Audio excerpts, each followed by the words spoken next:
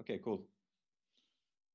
Okay, so we're going to talk about computation and memory today and tomorrow. Let's see how far we can get, since this is a really fascinating area today, and it's really important going forward. We'll dedicate at least 2 lectures, but we will see if we can be done by tomorrow. And some part of this lecture will be familiar because we've covered trends affecting main memory. I'm going to remind you some of them. And then if we have motivated the need for intelligent memory controllers in the past few lectures, actually, especially from the bottom-up perspective, if you remember, we talked about a lot of memory scaling issues, reliability issues, like refresh, row hammer, and other reliability problems that we didn't go into a lot of detail into, but essentially we're having a lot of difficulty scaling main memory, including DRAM. Well, DRAM is a major part of main memory today.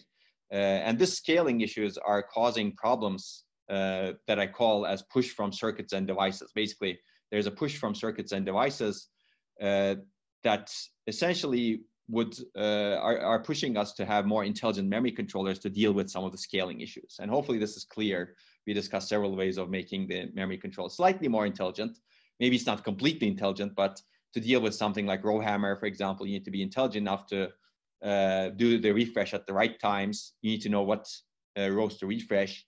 And you need to know how the mapping happens between different DRAM rows, such that you know what are the physically adjacent rows, right?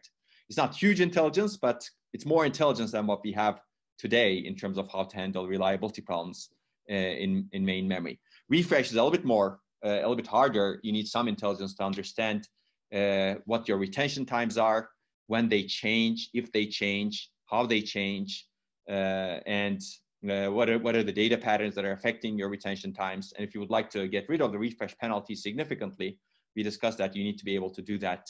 And you need to have ECC error correcting codes also, because variable retention time is very difficult to handle without error correcting codes. This is the sort of intelligence that we're being pushed towards from the circuits and devices, mainly because of scaling issues.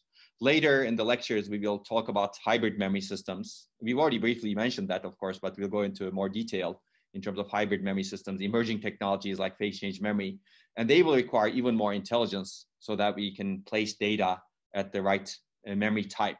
We mentioned this briefly in the past lectures when we talked about hybrid memory systems, but you will see more and more of that intelligence that is being required as the memory system becomes more complex. And these are all bottom-up parts.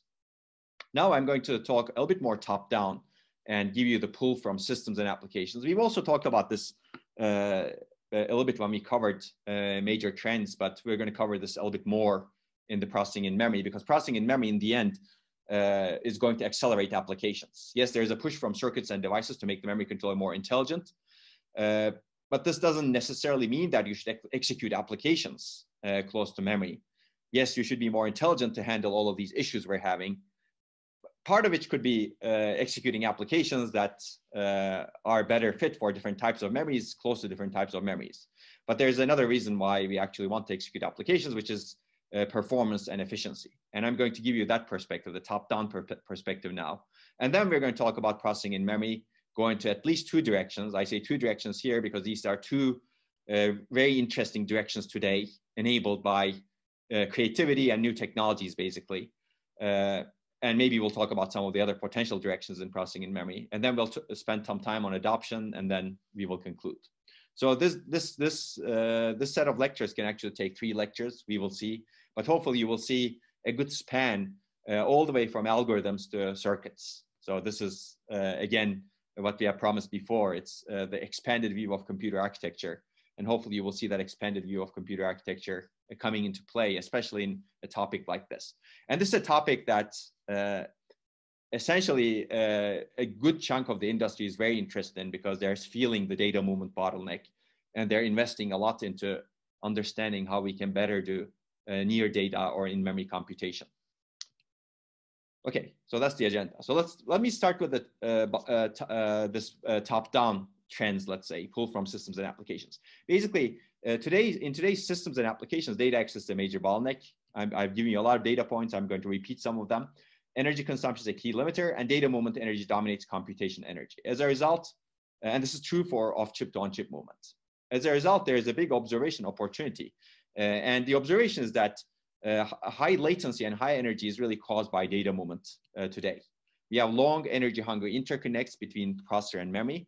We have energy hungry electrical interfaces, and we move large amounts of data on those interconnects and interfaces. As a result, we're really exacerbating the high latency and high energy of these interconnects. So the opportunity is to minimize the data movement by performing computation directly inside or near where the data resides. So of course, there are different forms of aggressiveness, right? You could actually do the computation inside the memory cells. That's clearly very aggressive. You don't even move the data maybe. You could do the computation a little bit farther away from the memory cells, but still within the memory array. You could do the computation outside the memory array. You could do the computation inside the memory chip, farther away from the memory arrays. You could do the computation on the memory module on a separate chip. And then on a layer that's dedicated to logic and 3D stacked memory. And then on the memory controller that's on a separate chip, et cetera, right? And this also depends on what type of memory you're considering. You could do computation inside the caches or close to the caches. Again, as long as it's far away from the processor, not inside the processor, but closer to memory, that's what we're concerned about over here. Clearly, there are different trade-offs and benefits you get depending on where exactly you do the computation.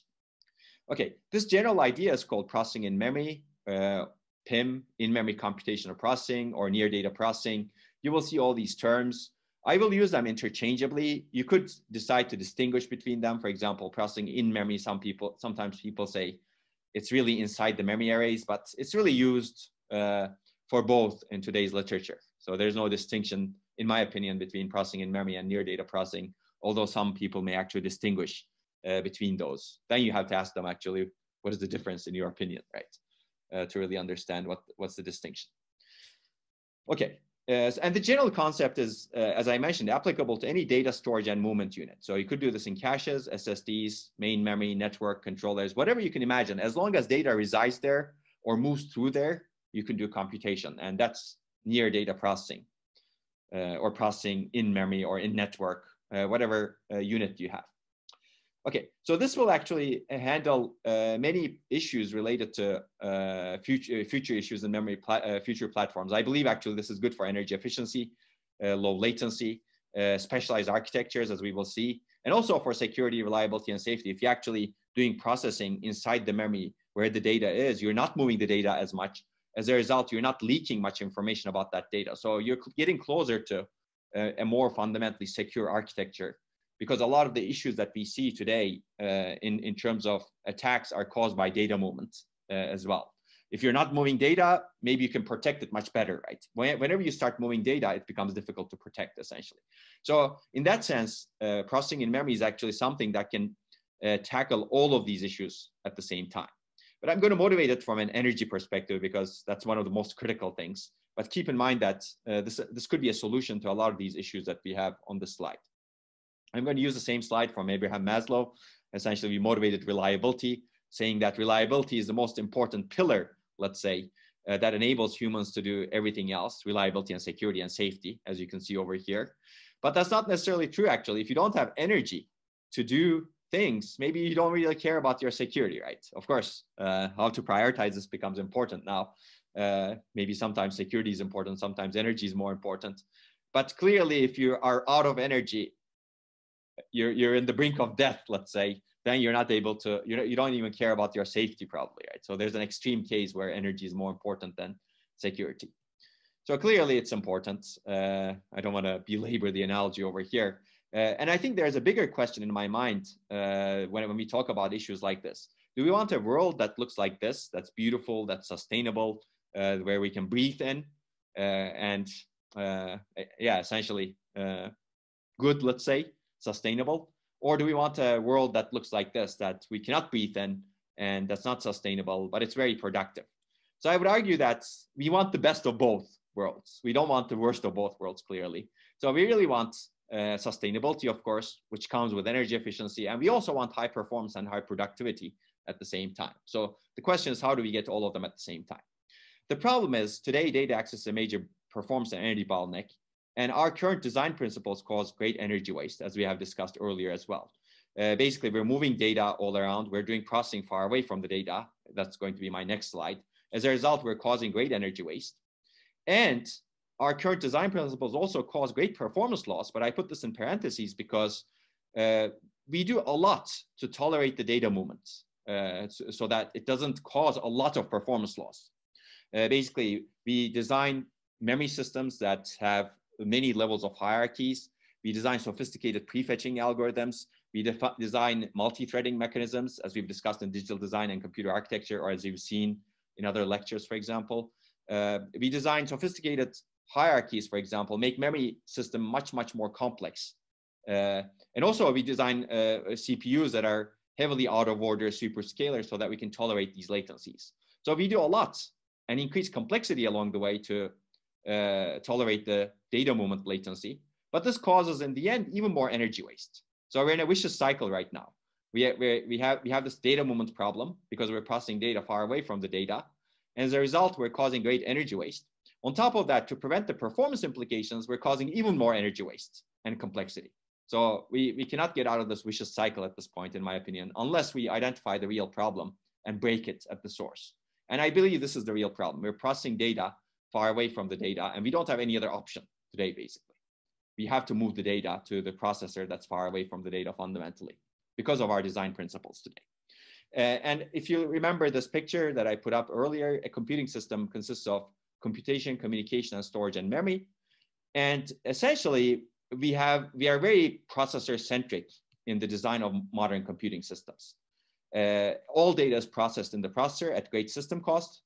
Processor is heavily optimized and is considered the master.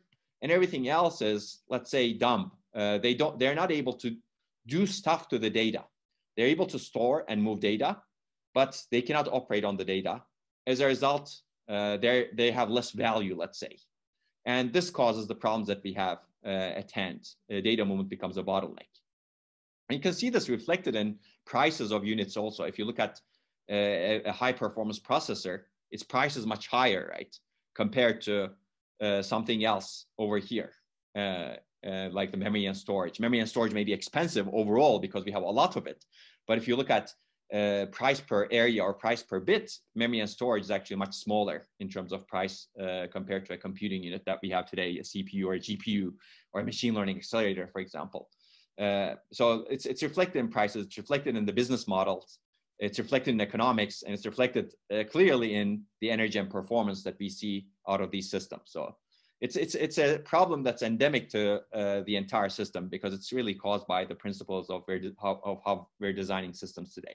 And processing in memory is going to try to break that. Basically, it's going to enable intelligence and ability to process data in the other units in its most general form. Okay, I think I've talked about this before, so I'm going to go through this relatively quickly, but clearly we know that memory is a problem. I'm going to give you different perspectives. We've given you the reliability perspective, for example. Memory is a big reliability problem. As a result, we want intelligence in the memory. Security problem also, we want intelligence in the memory to solve those. I'm going to give you the performance as well as energy efficiency perspectives, which we've kind of given before, so I'm going to go through this relatively quickly. I mentioned that Dick Seitz, after his team designed the alpha processor, he wrote this article, which is entitled, "Is the Memory Stupid?" Because he basically said that we designed this processor to actually finish 4 instructions per cycle, but it's finishing one instructions every 4.7 cycles in this important workload. So it's operating at 1/18 of its peak bandwidth. Why? It's because it's waiting for data from memory. And if you remember that this was a very strong statement by a chief architect, right, who dedicated his life to designing processors. I expect that over the coming decade, memory systems and design will be the only important design issue for microprocessors. Okay, and we covered some of the experiments that I have done as a PhD student in my PhD studies. This was actually my first paper that I wrote. I don't remember if I mentioned this, but we did this work together with Intel, and we used all of Intel's workloads and found out that most of the time, an aggressive processor, an Intel processor at the time, is basically spending its time waiting for data. Most of the time, you can see that it's more than 50% of the time.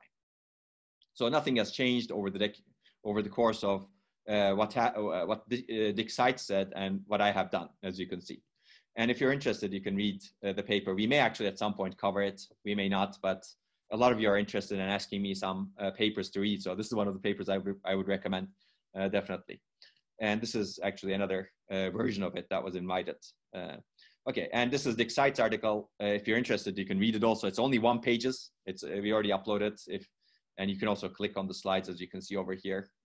It's only 1 page. It's not plural even, right? It's fun to read. And if you're interested in an informal thing, as I mentioned, there's an interview that we talk about these things. Okay, I mentioned also this work by Google, which showed that, again, in all of their data center workloads, which are really interesting workloads, as you can see over here, processing in the data center for video, search, indexing, Gmail. The big table is Google's big file, part of the file system, I think. Ads, you can see a lot of interesting things, but they basically show the same thing. Most of the time, the processors they use in their data center is waiting for data. It's doing useful work only 10 to 20% of the time. Useful work meaning retiring, finishing instructions. Okay, so clearly this doesn't sound good, right? I've given you the history of more than 20 years over here. And essentially, even though processors got better, they're still waiting for data being stored. And this is because of the way we design processors. I don't think we're going to get away from this anytime soon. They will be waiting for data if we keep designing them the way we're designing them. Which means that we have a grossly imbalanced system, right? Because processing is done in one place, data moves a lot, and processor is waiting for data, it's imbalanced. As a result, this is energy inefficient, low performance, and complex. And as I said, we make the processor even more complicated to tolerate data access from memory. We add complex hierarchies and mechanisms, some of which we are going to see, some of which you're actually implementing in your labs, the caches, for example, that you have implemented in your first lab, and the next level of caches that you're going to implement in your second lab are actually there to tolerate data access from memory. But if the processing was done in memory, will we really need that many levels of caches, for example? It's a good question to ask. And again, when I talk about processor, I always talk about accelerators also, because they're similar. Accelerators are not, accelerators are things that accelerate some sort of computation, right? And they're also not operating near data, but we're going to see near data accelerators soon. Okay, making things overly complex is clearly complex, and it makes things energy inefficient and low performance. So we're in this vicious cycle, and we would like to break this vicious cycle, as I said. And one of the examples of this vicious cycle is the amount of processing that's dedicated on the processor chip in terms of area is very low. It's about 5 to 10% of a node area, as you can see. And if you include the storage, actually, it's much lower than that. So basically, most of the system is dedicated to storing and moving data because of the way we're designing, because of the fundamental principle we're designing systems. Okay, so that's the performance perspective. There are many, many other papers written about this, actually. I referenced some of them, and you may see some of them later on. If you're interested, I'd be happy to give you other references too. But let's take a look at the energy perspective. Energy perspective is perhaps even more stronger than performance today. Because performance, okay, we're somehow dealing with it, right? Even though we're waiting for data, the performance is improving. We're dealing with it somehow. It's not great because we could do much better. But energy, we're really not able to deal with. We're moving data and we're spending energy, and there's no way we're going to overcome that energy loss. And energy losses, as we mentioned, is getting worse. So this is the slide that I borrow from Bill Daly's high-peak keynote that shows that a 64-bit double precision floating point operation is 20 picojoules. A DRAM read or write is 16 nanojoules. Okay, these are numbers from 5 years ago. Depends on some process. And also 64-bit double precision floating point operation is a very complicated operation, actually. It's not simple. But you can see that the number is 800x. And today, a memory access consumes somewhere between 2 to 3 orders of magnitude the energy of a complex addition. So it's not great. And it's always good to ask the question, if you don't have good locality, and if you're adding 2 double precision floating point numbers, does it really make sense to bring each of them one by one into the processor first, do the operation, and then write the result back to DRAM? So that doesn't sound good, because now you're actually exacerbating the memory bottleneck 3 times. You're accessing memory 3 times. So you're consuming 3 times 2 to 3 orders of magnitude more energy than the operation that you're actually bringing data for. Okay, so that doesn't sound good. And this is actually something that we cannot avoid. And many applications actually don't have enough locality to compensate for the energy loss that you have in DRAM. Remember that energy losses for one access, well, you need 2 operands to be able to do this double precision floating point operation, right? 2 operands, you need to bring 2 operands, which means that you need to consume, according to these numbers, 32 nanojoules. Now, 32 nanojoules is 1,600 times the energy consumed for this operation. So if you want to be energy equivalent, you really need to reuse these data some number of times, and you can do the calculation if you're interested. And that number of times is a lot, actually, to compensate. And many applications don't have that amount of locality today. As a result, you're losing energy overall by doing computation on chip and bringing data into the caches. Because in some applications, as we will see in some of the graph processing workloads, for example, performance will be bottlenecked by random memory accesses. And if you're most of the time doing random memory accesses, your caches are essentially, by definition, useless because they require some sort of locality. And if you're doing random accesses on a graph, on a large graph, you're not getting any locality, right? Okay. Okay, so this is actually a very instructive picture over here. Today, I mean, double precision floating point operation is actually expensive. So it's somewhere between 200x, let's say, right now, maybe not 800x. A simple add is cheaper. So you actually get even higher energy consumption multiplier with a memory access compared to cheaper add. But if you go back 70 years ago, let's say, whenever the first general purpose computers were being designed, the picture was actually a bit different. The picture was such that the cost of a floating point operation, or any operation actually, that is done on chip was much higher than the cost of a memory access. And you can ask the question, why here? Well, and the answer would be technology scaling. Over the course of 70, 80 years, we were able to scale the technology really well. Meaning, what is technology scaling? As you reduce the size of a circuit, you get better efficiency out of it, right? Both performance and energy. And in this case, the circuit is logic gates. So CMOS technology, complementary metal oxide semiconductor technology, scaled really well. As a result, we were able to reduce the size of the logic in addition to its energy efficiency and performance, and improve its performance. This worked really well for logic, but unfortunately, this didn't really work well for interconnect, on chip or off chip, especially off chip, and also interconnect and capacitors, which DRAM is fundamentally built with, or other elements like resistive elements, which we may discuss, although they're now much more scalable in different ways. So basically, interconnect did not scale and capacitor did not scale. As a result, 70 years benefited the logic gates, and this became much cheaper than in the past, but accessing memory through the interconnects and capacitors did not become cheaper in terms of energy as well as performance. Well, it became cheaper, but comparatively, it didn't become as much cheaper. As a result, while this was 2 orders of magnitude worse 70 or 80 years ago, now it's 2 to 3 orders of magnitude better. So we have swung 4 to 5 orders of magnitude worse on the memory direction over the course of 70, 80 years. So that doesn't sound good, but we're still using the same principles, which is a processor-centric design to actually process data. So essentially, technology enabled us to do much better logic, much worse memory, but we're still using the same principles to design systems.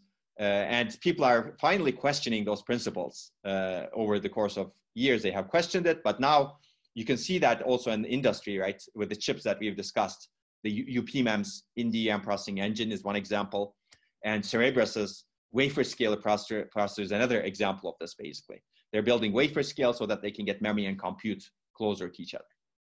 Okay, so I can talk a lot about this slide, and feel free to ask questions as you always do.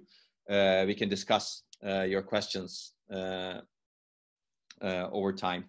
But I guess I will say one more thing on the slide over here, which is in one of the top conferences in systems in HPCA, I think in 2002, there was a debate, and the debate was titled, "Is the problem memory or is the problem interconnect?" And clearly, it was a lively debate. I mean, I was a graduate student at that time. I was interested in all of these questions. I think the question is a bit moot, actually. If you think about memory, most of it is really interconnect also, as we will see. later on. You've seen some of this, but we will see later on when we talk about memory latency. Memory is very much dominated by the interconnect, and memory access is dominated by the interconnect to access memory. So I think it's really both in the end, and it's at some level they're fundamentally not distinguishable, because in order to be able to build memories, you need long interconnects. For example, if you want to have a very large bank, you need to have a long interconnect to be able to access every single word line on that bank, every single row in that bank. And that's true for every single column as well. So you have a two-dimensional structure, and that two-dimensional structure is not just full of cells, but a lot of interconnect to enable access to those cells also. So these things are not distinguishable from each other at some point. And the problem is really both memory and interconnect at the same time. If interconnect, for example, scaled extremely well over the course of the last 70 years, maybe we would have much less of a problem. Then cell access would be important. But again, interconnect did not scale well, and we're at the point where we are today. Okay, so hopefully that gives you some historical perspective into the issues as well. Okay, so again, as I said, we can talk more about this, but there are a lot of works that show that a significant amount of energy is spent on data movement. So there's some other numbers you can get also. Basically, a memory access consumes more than 2 orders of magnitude as much energy as an add operation. So 2 orders of magnitude, 3 orders of magnitude, okay, there's some difference clearly, but it's still a lot, 2 to 3 orders of magnitude. So actually, some folks were actually describing the AI accelerators that they had designed in one of the conferences, the design automation conference in 2019 when I attended. And some folks were saying in their system, for example, a memory access costs 160 times the energy of a floating point multiply and accumulate. So that's a sophisticated operation, floating point multiply and accumulate. It's used for clearly a lot of AI and machine learning operations, convolutions, for example, or matrix multiplication, for example. And that's even that is 160 times better than a memory access in a sophisticated state-of-the-art machine learning accelerator. So that's one of the state-of-the-art numbers, as you can see over here. As a result, we will cover this paper more, perhaps tomorrow, maybe not today, but we have found out that more than 60% of the entire system energy is spent on data movement on important applications that we care about, as we will see later on. So basically, we do not want to move data. Moving data is not good for performance, is not good for energy, is not good for security and reliability. Why don't we just keep data where it is and change the paradigm of computation such that we can enable computation with minimal data movement, compute where it makes sense, where the data resides, or while the data moves if it's really needed to move, because clearly at some point it will need to move somewhere so that you can read it, for example, at the most fundamental sense. You need to read it and you need to move it perhaps. But of course, I mean, this is also not necessary, right? You can have a single computer where you have the display attached to the memory as well. And then you may not actually even need to read it. You may actually have all of the peripherals attached to a single device. With monolithic 3D stacking technologies, this could become possible going into the future.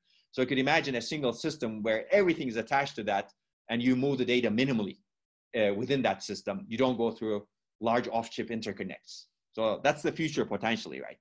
And that future is very, very interesting, clearly, but we're not there yet. So we do need to move data in existing systems, but in a maybe hopefully interesting future, we may imagine a future where we don't move data at all, or we move data only in a stack, in layers of the stack, or let's call it a box, right? We move inside a box, but we never get outside of layers. Okay. But basically, we would like to enable things like that step by step, and we would like to compute where it makes sense, where data resides first. And we would like to make computing architectures more data-centric, essentially, as opposed to processor-centric. And that's what processing in memory is all about. Okay, from now on, I'm going to focus on memory. Clearly, there are other parts of the system, storage, caches, etc., where the ideas that I'm going to describe will be applicable to, with some changes potentially, right? So this is a very general idea, but I'm going to focus on main memory so that we can make things a little bit more concrete. Memory is also very interesting, main memory. It's more interesting than caches, I believe. It's more interesting than storage for many applications, let's say, because this is where you can get very low latency access to data. Okay, caches, you can get very low latency access to data also, but it's of limited size, right? But main memory is of very high, large size. So you can actually store many of your full databases, let's say. There's a concept called in-memory databases, in-memory graph processing, in-memory media processing, where people actually fit the data as much as possible into the memory, such that they can minimize accesses to the storage. Now you can actually operate on that data. Now, processing inside memory asks the question or proposes that memory is intelligent. We store stuff in it, but we're also able to ask questions to memory like, memory, can you do this operation? Can you do this query on this database for me? Can you search for my neighboring graph nodes and give me a query on those?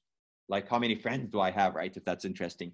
Or if you're doing some genomics analysis on graphs and everything is graph based, whether my genome actually is vulnerable to COVID-19, let's say, right? Or whether my genome is similar to this other person's genome who may be vulnerable to some disease, right? You can ask those questions basically, assuming the data is stored in memory. And the memory basically says, oh, I can do this for you, and here are the results. Or it says, oh, I cannot do it for you, go and ask someone else, or do it somewhere else, right? So this sort of intelligent interaction is what's missing today with memory, whereas we can do this with processor cores. And to some extent with accelerators like GPUs, machine learning accelerators, etc. as well. So this is the sort of intelligence that we want from memory. Clearly, this is interesting and this requires a lot of effort, and it actually spans across the stack, transformation layers. Basically, there are many questions. So how do we design the compute-capable memory and controllers? We're going to talk about that. How do we design the processor chip and in-memory units after that? How do we design the software and hardware interfaces to enable this? We're going to talk about some of those, but there's a lot more to do in these areas. How do you design the system software, compilers, and languages to actually enable this to become seamless, such that the programmer doesn't need to go through and figure out exactly what data needs to be in what memory cell so that you can get the best performance out of it? Maybe the compiler does that. System software components like memory allocators do that. And the programmer just talks to the language and indicates that, oh, this should be executed in memory. And please pack the data good enough so that it could be executed in memory with benefit, right? So there's a lot to be done in these levels also, as we will discuss. Finally, algorithms and theoretical foundations also. How do we redesign the algorithm such that you can get benefits out of this sort of execution? How do you redesign the algorithm such that you can actually execute things in memory? Because existing algorithms may not be suitable for execution in memory. They are suitable for execution in the cores, as we will discuss, right? That's true for accelerators also, right? Existing algorithms, for example, that you design for a CPU is likely not suitable for a GPU. So you go back and you think about the algorithm and you revise the algorithm such that you actually improve performance on a GPU. True for our machine learning accelerators as well. So in a sense, memory is similar to an accelerator. But of course, it's very fundamentally different from an existing accelerator because all of the accelerators are actually not near data accelerators. They're basically sitting similarly to where this processor core is placed. Whereas we're thinking about accelerators that are actually over here inside the memory. So there will be some similarities and differences between a GPU, for example, and an accelerator sitting next to memory. So keep that in mind. Some of the programming models may be similar. Some of the compiler support may be similar, not necessarily exactly similar. But a lot of the issues are similar. How do I actually redesign the algorithms? How do I redesign compilers to do this automatically? How do I redesign system software, languages? So we're already doing it for many accelerators today with some success. We basically need to do it for near data processing engines. And this is happening, of course, in industry. But there's a lot more research also needed into it. I'm going to give you some of the research perspective as well as the industry perspective. Okay. So there's a lot to do, but there's also differences between accelerators and memory. None of the accelerators over here are actually bound by the structure of memory. So that's one downside of in-memory accelerators. You're bound by the structure of memory over here internally, as we will see. And also, but that there's an upside also. You have low latency, high bandwidth, low energy access to vast amounts of data, whereas none of the other accelerators actually do have that luxury. Okay, so that's why you need to consider a lot of these similarly to accelerators, but also different from accelerators. And I also mentioned theoretical foundations over here, which is very interesting to me. Basically today, if you've taken, how many of you have taken a computer science theory of computation course? I'm very curious. You can feel free to raise hands. I know half of the class is computer science, half of the class is electrical engineering, which is very nice. I think we have a good mixture. Okay, no one has raised hands. Interesting. I mean, if you're coming from computer science, at some point you should take a theory of computation course. And if you take that theory of computation course, basically you will see that whenever you theorize about algorithms, you're counting operations. Basically, if you want to look at the complexity of an algorithm, you approximate that complexity by counting using a big O notation, let's say. And this is the notation that says how many operations do you need to do, and how do those operations scale with the size of your structures. Okay, but that may not be the best way. That's a very processor-centric way of thinking about computing theory, right? How many operations do I do in the processor?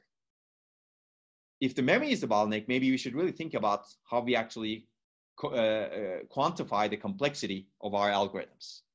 Maybe it should be really about memory and how much memory they spend, how many data accesses they do, as opposed to how many operations they do. Or maybe it should be a combination of multiple things, right?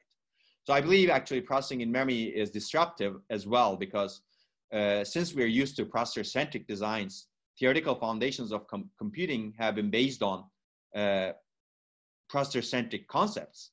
But once you become data-centric and memory-centric, all those concepts may not be very useful, or maybe of limited use because there are other bottlenecks. And in fact, I believe today they're of limited use also because there are other bottlenecks in the system, which is memory. As you can see, 50% of the time, you don't care about operations you're doing because you don't have data to do the operations on.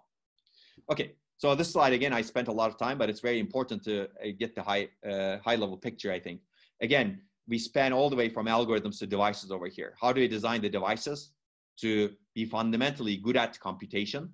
And this is really a device level thing. For example, how do you redesign the capacitor? How do you redesign the resistive elements? How do you design the matrix that you have, two-dimensional array that you have? These are actually really device level questions. And the algorithm layer, how do you actually map my algorithm to match the characteristics of the device in the best way, such that I can do computation as well as memory? And the middle layers basically need to enable everything such that everything is seamless, right? So clearly this is another example of computer architecture's expanded view. And I think processing in memory is a great example of this, because we really need to re-examine the entire stack over here. But we need to do it, of course, very carefully as well. If you want adoption, you cannot really disrupt the entire stack immediately.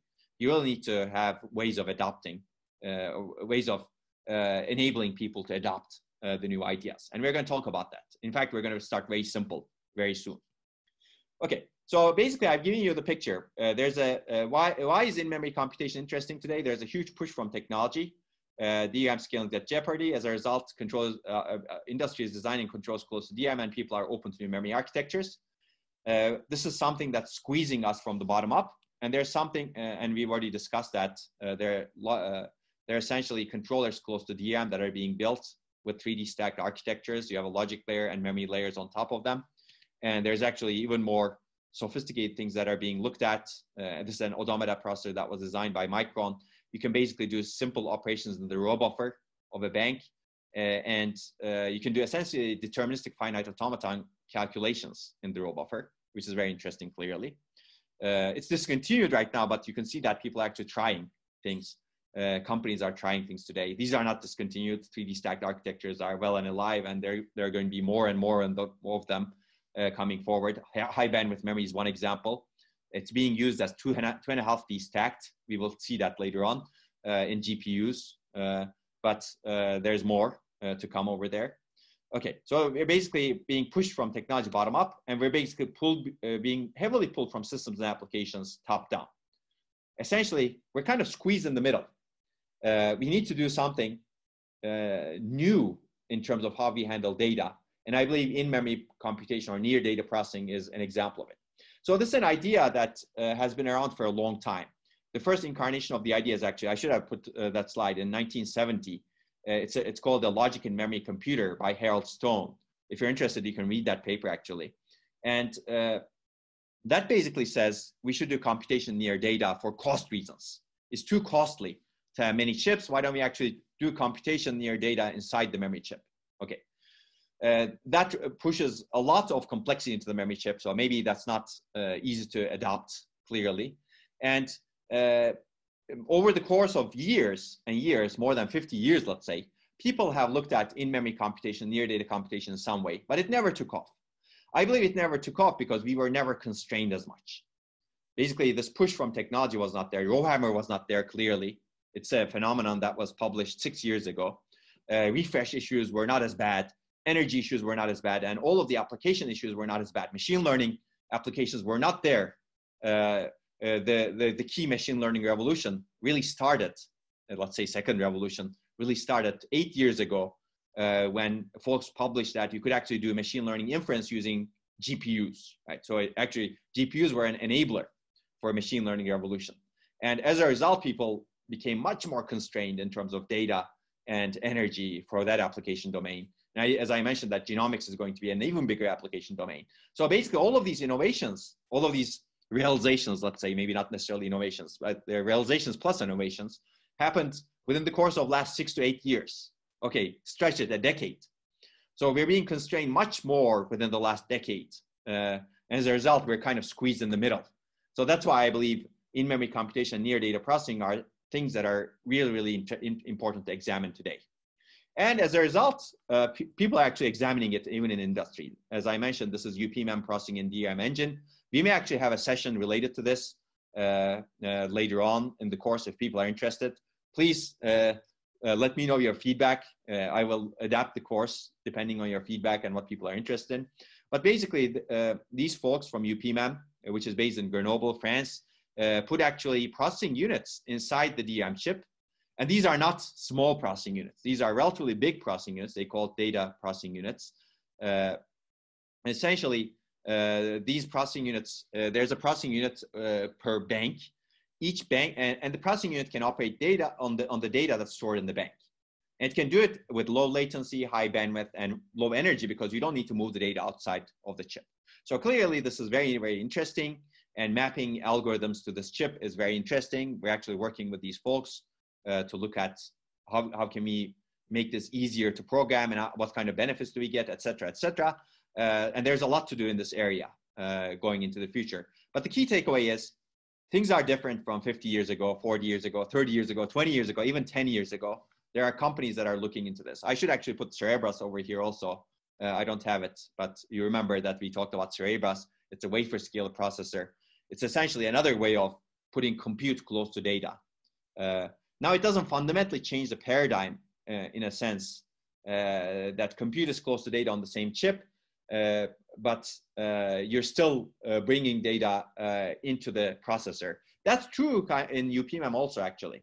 In UPMM, you actually have a processor over here, and you bring the data from the memory chip to the processor. So these are not doing operations inside the array, as we will see in a little bit. So it's not changing the paradigm completely, but it's changing the paradigm in some way such that processor is not the only place where you do the operations. You can do the operations inside the DRAM chip as well. Okay, so this is very interesting. And I believe UPMM is thinking slightly differently from past approaches. Past approaches said, okay, we have the large processor that we designed today. Let's put it inside the memory chip. I think that's not going to be very nice because fundamentally, DRAM process or memory process and logic process are not very compatible. So you get a very leaky processor and very energy inefficient and very slow processor in the end on the memory chip. Whereas these UPMM folks are actually putting small processors on the memory chip. Still, their processors need to be slow because they actually are operating on the memory process over here. Maybe people should investigate into memory plus logic processes, but that's not an easy direction. And that's beyond computer architecture at this point. So we can talk about that separately. But we still need to think differently from past approaches because past approaches, I think putting a huge processor on a memory chip is not going to work well, and no one has succeeded in that so far. Maybe small processors, people will succeed. Let's see. So let's talk about these different approaches. So I'm going to talk about two different approaches. One is minimally changing memory chips, and the second is exploiting 3D stacked memory. So let's start with the first one, minimally changing memory chips. Surprisingly, this is an approach that has not been looked at as much in the past. And again, I'm going to give you examples from DRAM By the way, don't underestimate DRAM. DRAM is a huge industry. Almost all of the main memories that we have today are DRAMs. Some of them are SRAMs, very small. It's expensive. If you're really lucky, you could actually have very large SRAMs. And a very small fraction is phase change memory, etc. But the market is really dominated by DRAM today. That's why DRAM manufacturers are doing maybe too well today, right? But what I'm going to describe is going to be actually applicable to any type of memory. Actually, any type of memory has the capability to perform bulk data movement and computation internally with small changes. Why? Because there is some interconnect inside the memory, and you can exploit that internal interconnect or connectivity to move data. And on top of that, you can add more connectivity. And we're going to see this. We're going to see both approaches in a little bit. On top of this, there's some analog computation capability any memory is capable of. And we're going to see this in DRAM, but this is true for phase change memory, for example. This is true for RRAM, resistor RAM as well. It's true for flash also. So you can exploit analog computation capability to actually do computation. And we're going to see this in a little bit also in this talk, in this lecture, or in multiple of these lectures, let's say. Okay. And then you can do more perhaps, as we will see potentially. And these are some examples. This is not a sophisticated list, but I'm going to cover some of these. So we're going to start simple in this lecture. We're going to really start bottom up, but we're going to motivate it from real applications. So what is the simplest thing that you can do inside memory? And I will argue that it's maybe initialization of data. Copy is a little bit more complex actually, but let me talk about both of them. Bulk data copy and bulk data initialization. Basically, what is bulk data copy? You have a 4 kilobyte page. We're going to copy it to another location that has 4 kilobytes. Or you have 1 gigabyte page and you're going to copy it to another location that's 1 gigabytes, right? Okay. Now you can see that if you do that copy through the processor, it's going to be expensive. Initialization, you have a 1 terabyte database in memory. Your memory is 4 terabytes and you initialize that 1 terabyte. So all zeros physically. Clearly that takes time, right? So these are operations that are really simple, as you can see. But today, we're not doing it inside memory. We're actually doing them inside the CPU, which is probably not a great thing, as we will see. And actually, there's a lot of interesting papers. As I mentioned, in this course, we're going to talk a lot about hardware-software interfaces and algorithm hardware co-design and operating system hardware interface, another interface that's really, really important, in my opinion, but that's really not looked at as much. We have some work looking into that. You will see that later on. But there's clearly some papers that are written saying that, okay, actually this paper talks about bulk data copy and initialization, saying that copy is really important, but unfortunately there's not much support for it in the architecture. Okay.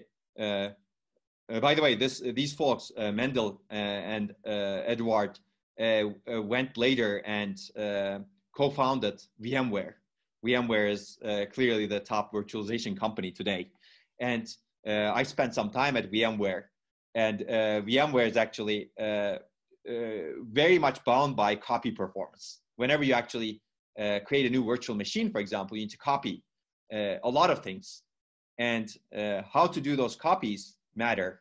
And your performance is very much impacted by how fast you can do those copies, or if you can eliminate those copies as much as possible. We may get back to that in a little bit. Okay, so there's other papers that talk about why aren't operating systems getting faster, as fast as hardware? Well, because there's not enough support for copy. And this paper actually is interesting because it proposes copy mechanisms in the memory controller, which is going to be some of our baselines when we talk about in-memory processing. And this paper is an improvement over that, as you can see.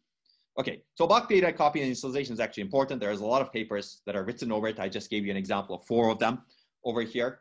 And there are a lot of applications that benefit from it. Whenever you fork, for example, you need to copy pages. Okay, you copy on write today, meaning that you don't immediately copy the page, but you actually create a copy whenever you need to actually write to the copy itself. And copy may be non-existent until you actually modify the page. It's called copy on write. But this is actually used in existing systems, operating systems, zero initialization or initialization with different values. Your operating system initializes pages that it's not using, for example, because whenever you want to allocate that page to some other application, you don't want to leak what was on that page before, because this could be a security issue. So zeroing of physical pages is critically important. Checkpointing, I'm not going to go into detail, migrating pages, And virtual machine cloning and deduplication, actually, as I mentioned before, VMware is heavily bound by that. And again, if you don't believe me over here, hopefully you do believe me, but there's some data that Google folks collected in their data center workloads in the paper that I mentioned earlier in this talk. They basically said that just these two function calls, memmove and memcopy, accounts for about 5% of the execution cycles over all of the workloads that they're executing in their data center. Now, I would argue that that 5% is a lot. This is just two function calls, you can see, right? And this is not all of the data copy. These are the data copies initiated by only two function calls. There may be other data copies that the programmer is doing without using those function calls. Clearly, that happens a lot. But these two function calls account for 5% of the cycles. And this paper actually is very interesting. I will actually quote it later on. This paper later says that what I'm going to describe next in this lecture is a very good direction to explore going into the future. They basically cite row clone and they say, okay, this is actually some interesting direction to explore because we're seeing a lot of copy bottlenecks. Okay, so now that I've given you a lot of motivation, hopefully, now let's take a look at how we do bulk copy in existing systems. And basically, we go through the processor, as I mentioned before. Let's assume that you're copying a 4 kilobyte page to another 4 kilobyte page over here. You first go through bring the source page byte by byte into the L1 cache over here, destination page byte by byte into the L1, do the write or copy, and then bring the destination page back into memory at some point, right? Write it back. Now, clearly, I'm not showing you over here, but this caused a lot of data movements. It's essentially 4 times 3, 4 kilobytes times 3, 12 kilobytes of data movements. Now, if your copy is at the granularity of 1 megabytes, it's 3 megabytes of data movements. 1 gigabyte, 3 gigabytes of data movements. Clearly, this is getting out of hand, as you can see. Now, this is high latency because you need to do a lot of memory accesses. This is high bandwidth utilization on the memory bus, perhaps one of the most precious buses in terms of bandwidth. In fact, I would argue that that's the most precious bus in terms of bandwidth because memory latencies are low and everybody wants to access memory. If you remember my picture, there are many, many accelerators also trying to access memory. At the same time, you're causing a lot of bandwidth waste and utilization on the bus. It causes cache pollution, but you could eliminate that in today's engines by doing the copy through the direct memory access engine. You could program the memory controller such that you could actually program, the memory controller actually does this copy, orchestrates this copy as opposed to CPU. So you could actually bypass the caches, not pollute the caches today. But it has some other overheads, which I'm not going to get into. And then it causes unwanted data movements. Because if you're actually copying the page and you're not going to reuse the page anytime soon, you're basically wasting a lot of data movements on the memory bus. And as I mentioned, initialization is a special case of copy. When you're initializing, you can actually write, let's say you write all zeros to one row, and then you copy that to other rows, okay? Okay, so this 4 kilobyte page copy is about 1,000 nanoseconds today and 3.6 microjoules with an existing technology, if you do it through the DMA. So that's actually really slow and really energy inefficient. So if you show this picture to a 10-year-old child, let's say, and ask the question, okay, am I doing things right? I care about copy performance. Is this the way I should be handling it? Well, maybe the answer would be no. I didn't do the study, but I expect the answer would be no. Because if someone who starts with a blank slate usually thinks more healthy than someone who's actually used to a paradigm and has never thought critically outside of that paradigm, which is the processor-centric paradigm. Okay, and basically the idea is that it's a future system. We're going to think outside the box, which is this box of processor, and we're going to do this and enable this. So memory is going to copy a source page to a destination page internally without disturbing anything else that goes on in the system. We call this row clone. You could call it in-memory copy, but you will see why it's called a row clone. And this is low latency because we're going to use the internal connectivity inside here. Low bandwidth utilization because we're not going to move any data over here. No cache pollution, but you could eliminate that today by doing this copy through the direct memory access engine. And no unwanted data movement clearly because we're not moving the destination page or source page back into the CPU. So of course, maybe you don't do it for every single copy, but you do it whenever it makes sense to do it. So I'm not, basically keep this in mind for everything that I discussed later on. We would like to do in-memory computation whenever it makes sense to do it. If it really makes sense to do things inside the CPU because you have extremely good locality and you're going to keep everything inside the CPU and you're only rarely going to access memory and this needs to be really rarely, then by all means, go ahead, do things in CPU. But usually most applications are not like that. In fact, a very small fraction of applications run inside the CPU without accessing memory, even, at least occasionally. So you may need to do this actually in many applications. Okay, basically I'm going to show you a mechanism that takes us 1,000 nanoseconds, 1,046 nanoseconds to 90 nanoseconds, and 3.6 microjoules to 0.04 microjoules. So basically we're talking about 2 to 3 orders of magnitude, as you can see over here. And the idea is very simple. It's called row clone. I'm going to look at the best case of the idea. Basically, you have a DRAM subarray. This is very similar to what we looked at earlier. It's a portion of a bank. And essentially, you have rows connected to this bank, and there's a row buffer, which is essentially sense amplifiers. So in order to be able to access a row, you need to actually bring the data into the row buffer. So we're going to take advantage of that fact. So if you want to copy a source row of A to a destination row B over here, you first need to in row clone, you first need to activate the source row. Now, which brings the data into the row buffer. Now, the data of source row of A is strongly amplified in the row buffer, meaning that these are SRAM cells over here and amplifiers. They actually sense the cells over here, and the data is very, very strong over here. As if you remember, at some point I said that the size of a row buffer cell over here is about 200 times, 100 to 200 times the size of a DRAM cell. So it's very strong over here. Now, the next step in row clone is to take this and write it to another row. It's that simple, basically. And the idea is to activate another row, which implicitly deactivates the source row. And activating the other row connects the contents of the sense amplifier row buffer to the other row. And because the sense amplifiers are much stronger than the cells over here in the destination row, they copy or they transfer the data that they have or charge they have into the cells over here. That's the idea, basically. By doing 2 consecutive activates, activate source row, activate destination row, we use the row buffer as an intermediate buffer so that we can copy the data of the source row into the destination row. So it's very simple. You need negligible hardware changes. This hardware actually works, as I will show you later on, even in existing chips. There are many existing chips where you can actually make this work by violating the timing parameters. You're not supposed to do this, but if you actually do it and violate timing parameters, you can imitate this back-to-back activation property. And that's the idea over here. Of course, our proposal is not do it in existing chips, but there's a paper that I'm going to mention that showed that you could do it in existing DRAM chips also with some reliability. But our proposal is actually to design the memory chip such that this is reliable, such that you don't get actually downsides. Okay, let me see. There's a question. So basically, we're skipping pre-charge step between 2 activate. Exactly, yes, exactly. So that's a good question. We're not doing a pre-charge in between. We're doing activate and then another activate. Okay, and you can see the paper for circuit level simulations, etc. This works. In fact, I will, as I mentioned, that it works in existing off-the-shelf DRAM also, but there's a pre-charge issued over there. But as we will discuss in a little bit. But the idea here is not to issue the pre-charge. Okay. So what you get out of this is 11x latency reduction, 74x energy reduction. Let's go into it a little bit more, basically. Why does this work?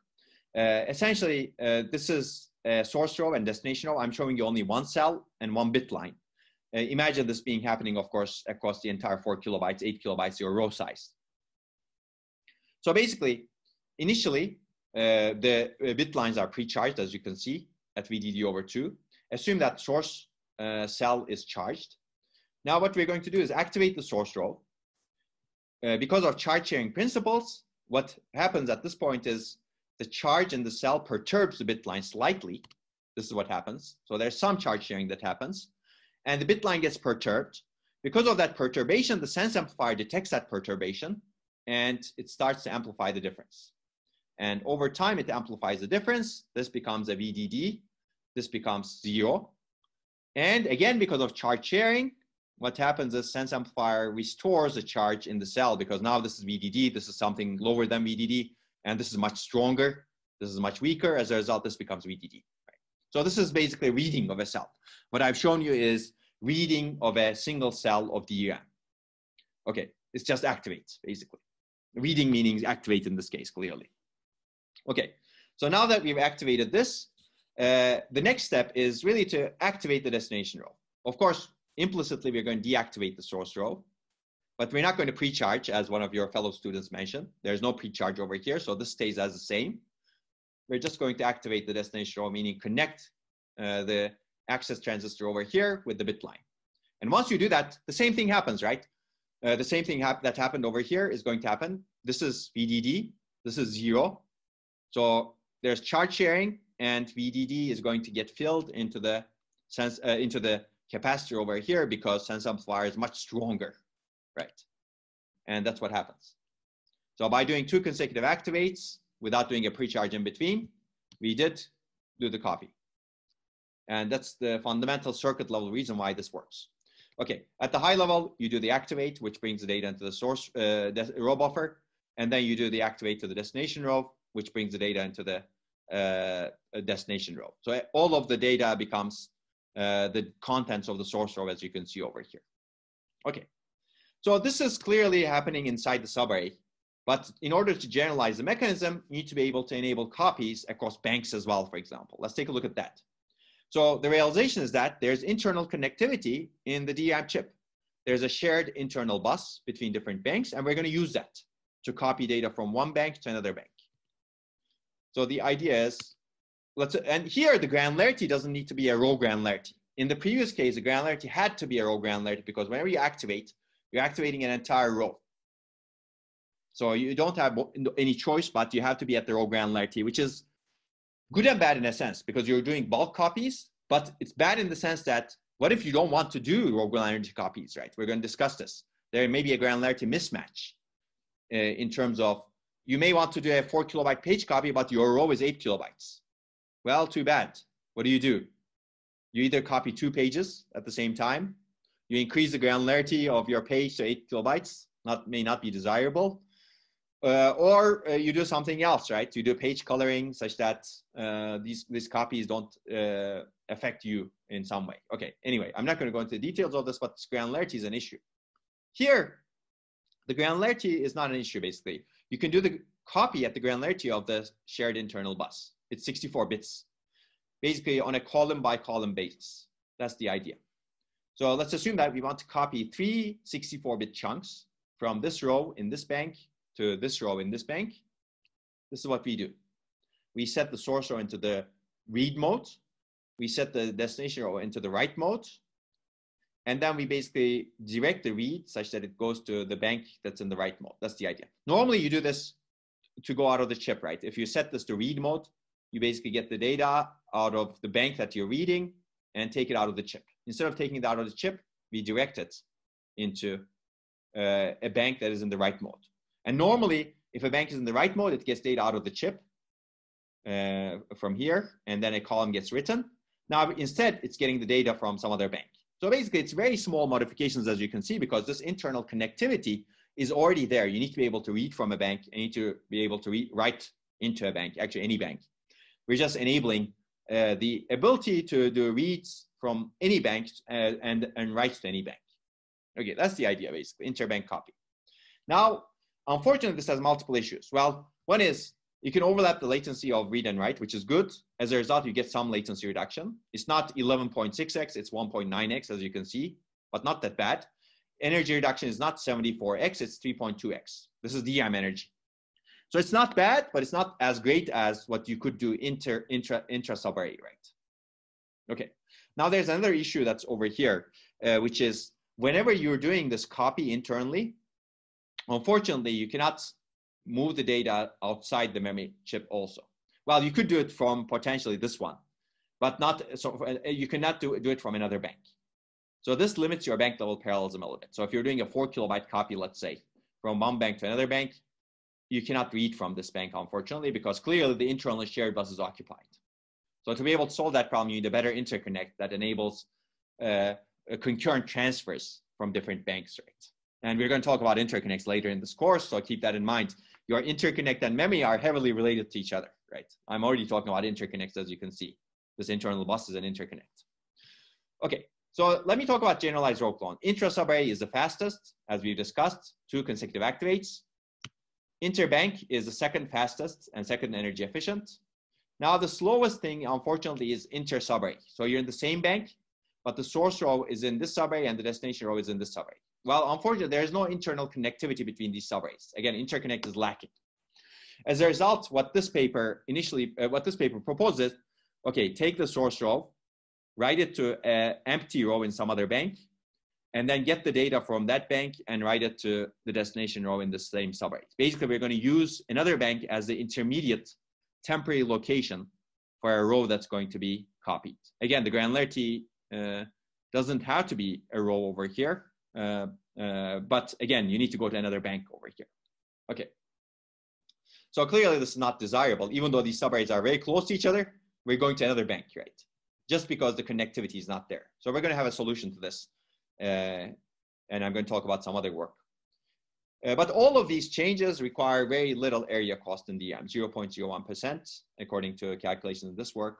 And clearly they give you heterogeneous latency and energy savings. As I mentioned, the best case is intra-subarray. Inter-subarray is unfortunately worse. You don't gain latency savings, as you can see over here. But you do gain energy savings. Not a lot. It's about 30%, as you can see over here, a little over 30%. So there may be a reason to do it still, but you can see that data mapping becomes really important here. So I'm going to later show you a mechanism that reduces this inter-subarray actually a lot, somewhere around here and somewhere around here. We will talk about that. So it becomes better. But still, there's some heterogeneity, as you can see, right? So ideally, in order to get the best benefits, you would like to do row granularity copies, and you would like to do it within a same subarray. So your destination page needs to be allocated in the same subarray as the source page, which means that if your memory allocator or software needs to be aware of where the subarrays are, where things are allocated in which subarrays, et cetera, et cetera. So you need to be aware of the topology of the EM. We discussed this before. This is another reason why it's important for software to be aware of what the EM looks like and do the allocation in a performance-aware and energy-aware manner. There's no other way to get around this, in my opinion. You need to enable some sort of awareness of data mapping to higher level software in this case. And this is going to come up and up in all of processing in memory discussions that we have. Now, this is not something new in a sense, right? For example, if you want to write a good program on a GPU that executes fast, you would like to minimize bank conflicts, right? There's some similarity to that. In order to be able to do that, you need to know where your data structures are mapped inside your memory. Okay, you don't go into the subarray level, clearly, but you do go into the bank level. So there's some resemblance to existing accelerators. In order to get best out of existing accelerators like GPUs, you need to know how to do data mapping well. And that's true, I believe, in terms of in-memory computation as well.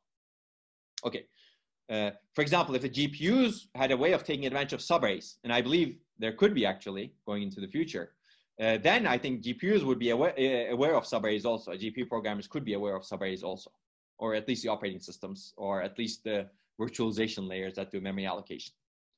Okay, so initialization I talked about, but basically you can do fast row initialization. You can set one row to 0. This is similar to setting a register, for example, to 0, because 0 initialization is very common. As a result, some ISAs like MIPS sets R32 to 0. And whenever you need a 0, you just reference R32, right? Here you can also fix a row in DM in a subarray to 0. It leads to very small loss in capacity, in fact, less than 0.5, because 0 is hardwired. As you know, you can actually be very clever about this. But now if you want to copy this row to another row, you just do what I just discussed. 2 consecutive activates. Activate this and activate the destination. And activate the destination. So in fact, you can do one activate to the source row, and then you can do consecutive activates to all of the destination rows. So you can initialize an entire subarray with 512 activates, assuming the size of the subarray is 512, right? Okay, so that's the idea over here.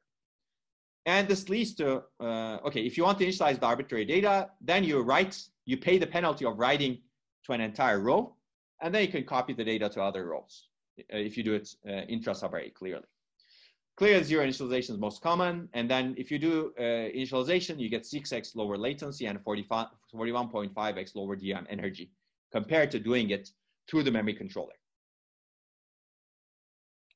Okay, so hopefully this gives you an idea. And I believe initialization is actually a no-brainer in a sense, right? Copy, okay, you may have some doubts. Okay, am I going to reuse the data? But if you're initializing a 1 terabyte database and you're not going to reuse the data anytime soon, why not do it using row clone inside the memory and make it 6x lower latency and 41x lower DRAM energy? Okay, so this summarizes the latency and energy benefits as proposed by this paper. You can see that the best is over here, copy. Zeroing is still very good. Interbank and inter-subarray, there are some benefits. In this case, there's no benefits. But energy you always gain because you don't move the data outside the DRAM chip in any of these mechanisms. Okay, and this heterogeneous benefits clearly lead to questions as to how can we take advantage of this heterogeneity such that we can maximize the benefits. Okay. So the paper covers some workloads. I'm not going to go through this in detail. You can read the paper. Maybe it's going to be one of the assigned readings. In fact, I would recommend it as a reading because we're going to talk a lot about this today. Essentially, we look at some workloads like fork, memcached, MySQL database, compilation, boot up in Linux. And we see that there's significant amount of zero and copy that is done in these workloads, in terms of fractional memory traffic. And if you actually use row clone in them, you get significant performance, instructions per cycle improvement, and energy reduction. And the improvements are commensurate with the fraction of memory traffic that's caused by zeros and copies. For example, these two workloads don't have as much. As a result, they gain less. These two workloads have a lot. As a result, they gain more. Right? So, okay, this is just a validation, I guess. This is, of course, done in simulation, but you can read the paper for more detail. So at the application level, you get significant benefits also, as you can see, right? Okay, so let's talk about the system design for it. Feel free to ask any questions on chat, or again, feel free to interrupt me. I'd be happy to take questions. And they're very good questions, as you remember from last time. Let's keep them coming if you have questions. Okay, so this slide is going to be a description of any in-memory computation engine, let's say. Whenever you want to have some computation, in this case, it's data copy and initialization, even with such small changes to DRAM, you really need to do an end-to-end system design. Basically, you cannot get away from this. Somehow, the application needs to communicate the occurrence of bulk copy and initialization across layers, such that you could actually do them inside the DRAM, right? This is important. There needs to be some interface to the ISA clearly, such that the application says, oh, I want to do row clone. How do you do that? Now, fortunately, memory copy and memory initialization is already inside the ISAs. So for example, x86 ISA has moves, and you could add a repeat prefix to it. Moves is move string. And you could actually have arbitrary lengths of strings as long as you set up some of your input registers correctly to the moves, because it has moves, it has operands as some counter register, for example, and a beginning register, source register, which points to the source of the array, and the destination register, which points to the destination location in memory to copy the array to. And there's a counter register that basically says how many bytes are supposed to be copied. So x86 is actually very nicely set up for this, at least for row clone, let's say. But if you don't have such instructions in your ISA, you'll need to add them somehow. And we will talk about that also later on, right? What is the general interface for this? Okay, so we're a bit lucked out over here because this is such a common operation that people actually added the stuff into the ISAs already. Okay, the next thing is, one of the next things is how do you ensure cache coherence? This is important actually. So whenever you're doing copies of a page, both the source and destination pages may actually have data inside the caches. How do you ensure that you don't become incoherent? Because some of the data is cached inside the processor's caches, right? And this is important. The paper has a solution over here. Basically, what the paper does is it says, okay, we're going to use the same mechanism as the direct memory access engines. In direct memory access engines, the same issue arises. If you actually offload the copy and initialization to a direct memory access engine sitting in the memory controller, same problem arises. The CPU caches may have cached the source or destination pages, right? Or a fraction of those pages, even a single cache block, right? From one of those pages, right? As a result, you need to actually probe the caches and figure out whether anything is cached and flush the data to memory before you do the copies. Okay, this is costly, clearly. The paper takes this into account, and this is a hairy issue clearly whenever you do in-memory processing. And keep this in mind.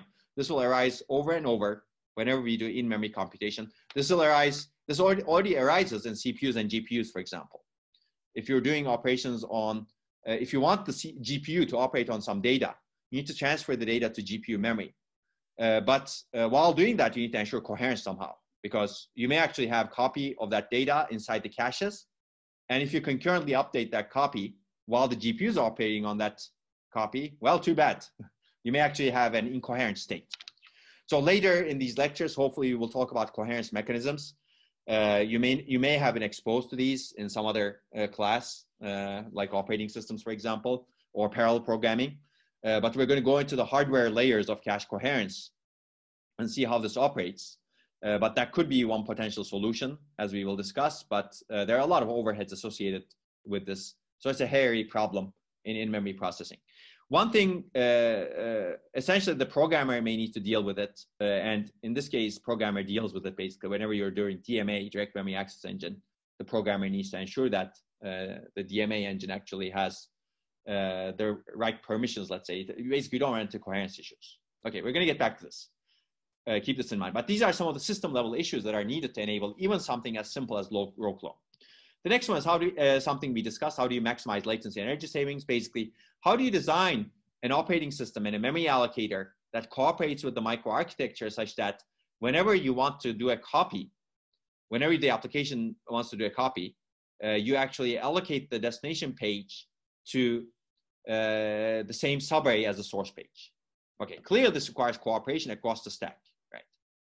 And that it becomes, I don't want to call it problematic. It's a good opportunity, but that makes things like this harder to adopt. Okay, this is important, I think. And the last one is, how do you handle data reuse? For example, if you actually do the copy always in memory, you may actually lose performance because the page that you have copied may actually be needed right away, right? And if it's needed right away, you did the copy only inside the main memory. Well, the data is not in the CPU, where CPU is going to access it. Now the CPU starts getting cache misses, right? So this is important, and balancing this is important. So the paper talks about this briefly, which I'm not going to go into. But one way of handling this could be predicting where to do this operation, right? We're predicting which cache blocks you're going to need after this operation is done, such that you could actually take those cache blocks and put it inside the CPU's caches, right? So clearly there are many, many very, very interesting questions over here. And these questions all come about whenever you do in-memory processing. And the paper has some answers to them. I'm not going to go through them in detail. There are actually more questions than what is discussed over here. And I will discuss some of them when I talk about details in a little bit. Okay, so this is the paper that introduced row cloning. You can see that it's about 7 years ago. Let's talk about the mindset a bit. And again, feel free to ask questions. So the mindset of row clone is very simple, as you can see. It's just copying and initializing data by modifying memory slightly. It's an accelerator. It's an accelerator for copy and initialization operations. And we know how to design many, many accelerators, as you can see over here. Today, there are different types of cores. All of you have some sort of video and audio accelerators in your cell phones, for example. All of you have some GPUs in your cell phones, machines. There are many different other types of accelerators, machine learning accelerators. Some of you may have machine learning accelerators in your cell phones. I probably don't, because my cell phone is 5+ years old. But some of you actually may have it right now, especially if you bought it recently or within the last 2 years or so. So there are many, many accelerators that we have today that are sitting on the left side of the memory bus, clearly, right? Basically, the proposal is to add an accelerator on the right side of the memory bus. So all of these accelerators on the left side of the memory bus have a common problem, which is they're bottlenecked by the memory bus. They don't have access to a very large amount of memory at high bandwidth, at low latency, and low energy. So they're bottlenecked. Whereas this accelerator over here, like row clone, is not bottlenecked. It's basically inside the memory, right? As a result, it doesn't have that bottleneck. But there, as I mentioned earlier, there are similar issues in terms of programming. Programming models may potentially be similar between GPUs and the accelerators over here, et cetera, et cetera. Again, I'm not going to go into that. But essentially, memory is now treated similarly to a conventional accelerator. And the premise of processing in memory or near data processing is, why don't we consider specialized accelerators or even general purpose accelerators, general purpose meaning it could be cores over here, that are on the other side of the memory bus, meaning on the memory side, such that these accelerators have high bandwidth, low latency, low energy access to large amounts of memory. That's the idea of row clone. Okay, now let me analyze this work a little bit. I mean, if you've taken the seminar course, we've done some of this. We've gone through the papers in much more detail, but I would like to give an analysis of the strengths and weaknesses of this work, because you're going to review some papers for this course as well. In fact, some of them are already assigned. It's good to see me do it. I'm not going to go do it in every idea that we discuss, but keep in mind that every idea that we discuss have this trade-offs. At least I'm not going to do it to the level that I'm going to do it in this work over here. So let me talk about the paper and the work, basically the strengths. Essentially, row clone is a simple, novel mechanism to solve an important problem. And this could be a perfect strength that you can discuss whenever you read papers, for example. It's effective and low hardware overhead. Hopefully I've convinced you of that, even you without you reading the paper. It's an intuitive idea. In fact, it was surprising to us that something like this was not published until 2013. It's very intuitive, and in general, intuitive ideas are better than others. Simple ideas are better than others. It greatly improves performance and efficiency, clearly, as I showed you, assuming data is mapped nicely in the same subarray as we've discussed. And it seems like a clear win for data initialization. You don't even need to map the data carefully. Wherever your data is, you want to initialize it. You don't even need to think about data mapping. You just initialize it with row clone. Very simple, as you can see over here. You still need to handle coherence, unfortunately, but it seems like a clear win for data initialization. It makes software designers' life easier. As I mentioned, well, I will mention in a little bit, but ask the question to yourself. If copies are 10 to 100x cheaper or more energy efficient, how do we design software? So let me give you an anecdote over here. As I mentioned, VMware is a place that does a lot of copies, right? Whenever you do virtual machine boot up, virtual machine copying, et cetera, forking of applications inside a virtual machine, killing of applications inside a virtual machine, you need to initialize stuff also, et cetera. You're doing either copying or initialization. Let's consider copying. So these folks realized that copy is a big bottleneck in their performance, and they redesigned a lot of the virtual machine software to do what's called a zero copy, meaning they want to avoid copies like the plague or COVID-19, let's say. Plague is to COVID-19 as the 19th century is to our century right now, right? But basically, they wanted to avoid copies like the plague, so they redesigned their software significantly to get rid of copies as much as possible. They couldn't get rid of all of the copies, but they could get rid of some. And for them, that was a win. But what was the cost of this? Essentially, the cost of it was actually a software that was very hard to maintain and very hard to read also. I read some of that code, and it's very hard to read, and it's very hard to maintain. Very few people really understand it. And if you would like to change it, it takes a lot of effort to change it. So basically, these folks made the design choice to change their software significantly because copies were very expensive. And as a result, the software became less maintainable, less changeable, and less good in some metric, right? It was good in performance, but it was less good in terms of many other metrics that we should judge software for. So I believe these sort of hardware acceleration mechanisms are an example of what could make the software designer's life much easier. And the software designer may now make the trade-off, okay, this copy, it's not taking that much time, so I don't care about it. So let me move on. Let me just do the copy, right?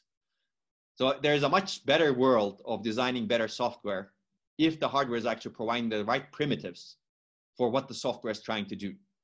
And clearly, there's a precedent that showed that, okay, this is important. Copy initialization is important. I've given you multiple papers, and I've given you a real-life anecdote as well on this topic. Okay, so I think that's where this sort of processing in memory could be very helpful, right? And that's where accelerators are very important also, because accelerators at some level make software designers' life easier also.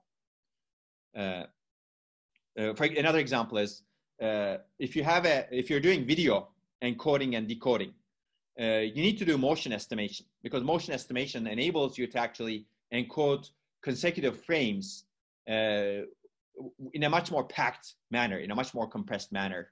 And you could actually even start operating on the frames in some way if you're doing predictive video, for example, which you might be doing if you're playing online games, for example. But this motion estimation, again, turns out to be extremely slow if you do it purely in software. And people design many, many algorithms for it, etc., to accelerate it. But if you actually bake in a very fast motion estimator inside your hardware that's configurable enough for your software, of course, then the software designers might become, software designers' life might become much easier. So somebody's asking, is it possible to take a break? Yes, we're going to take a break, but I would like to do it at the end of this work, let's say. And then we're going to take a 15-minute break. Okay, so a paper tackles many low-level and system-level issues, and it's a well-written, insightful paper. So it's good to, whenever you're reviewing a paper, I would suggest going through the strengths of the paper this way, and then discussing them from most important to least important. So there was actually, you can see that I started with the mechanism itself, and I believe this is the ordering. Of course, you can argue maybe some of this ordering is more important, but the papers, I put these well-written and insightful to the very end. Okay, let's talk about weaknesses now. As I mentioned, it requires data to be mapped in the same subarray to deliver the largest benefits. It helps less if data movement is not within a subarray. It doesn't help if data movement is across DRAM channels. Clearly, it's not something targeted by this paper, right? And that's something that you should think of. If you're moving data across DRAM channels, across different memory controllers, how do you actually handle it? And this mechanism is not going to handle it, and that's a tougher problem. And there are not many mechanisms that can handle it well. You need much better interconnects, for example.